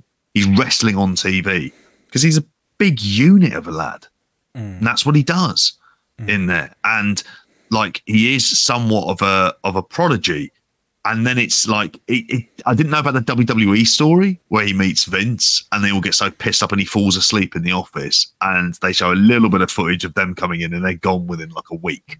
Like it's just that's it, and then it's like him getting his look together where like he has both his ACLs, both his knees are fucked, so he gets Richard Simmons in, who's that really kind of like the American Mr. Mo. That though, did they? I didn't believe that, to be honest. Yeah, that's true. I feel like that's an old wives' tale. I mean, I don't know. Maybe Davey Boy Smith as Mr. Motivator helping him to prepare for some of his runs. That would be stars. Yeah, exactly. Like that really would have been the equivalent for that. And they build up the Gordy versus Misawa, and you've got his son saying it's one of the greatest matches of all time. It's fine. Like, I had a watch of it. I had it on in the background after this. I was like, yeah, it's fine. Is there better All Japan matches? Absolutely. It's fine. He's in good shape. He's like a good big guy. You know, there's a bit on Miracle Violence Collection, but I suppose it is like, it follows like a familiar pattern, and I think it just gets very, very depressing when he goes into the coma and he comes out, and you're like, Jesus Christ, like that shoot interview stuff is just, it's horrible to watch, because obviously how do those interviews work? It's Rob Feinstein peppering them with questions, isn't it? And him being completely unable to kind of answer these. He was never good at them. It was just memories of any good road stories. Like, give me a fucking question. That's not a question. There's the things that's open and closed questions, mate. And I mean, it's again, I'm on the lower level of that fucking gobshite crimes, but I always hated them. They were always terrible. But they got the access to these guys, didn't they? And it was, that was it. You know, that's it. But yeah, it was definitely a thing of internet lore at the time, and feels kind of dirty now, kind of knowing a bit more about the behinds of it. I'd completely forgotten he was king of the death matches. I've seen it, but I fucking completely forgot he was there. Deathmatch Terry. I think he's got desperate, didn't he? Deathmatch Terry, there you go. That could potentially be a title if we don't go with Wankfest, which was what Cody called yes, the Roman and match. That was on my list as well. Right, Wankfest XL. That's what we're looking forward to next week, JP. That's the new name according to Cody Rhodes. Fucking hell.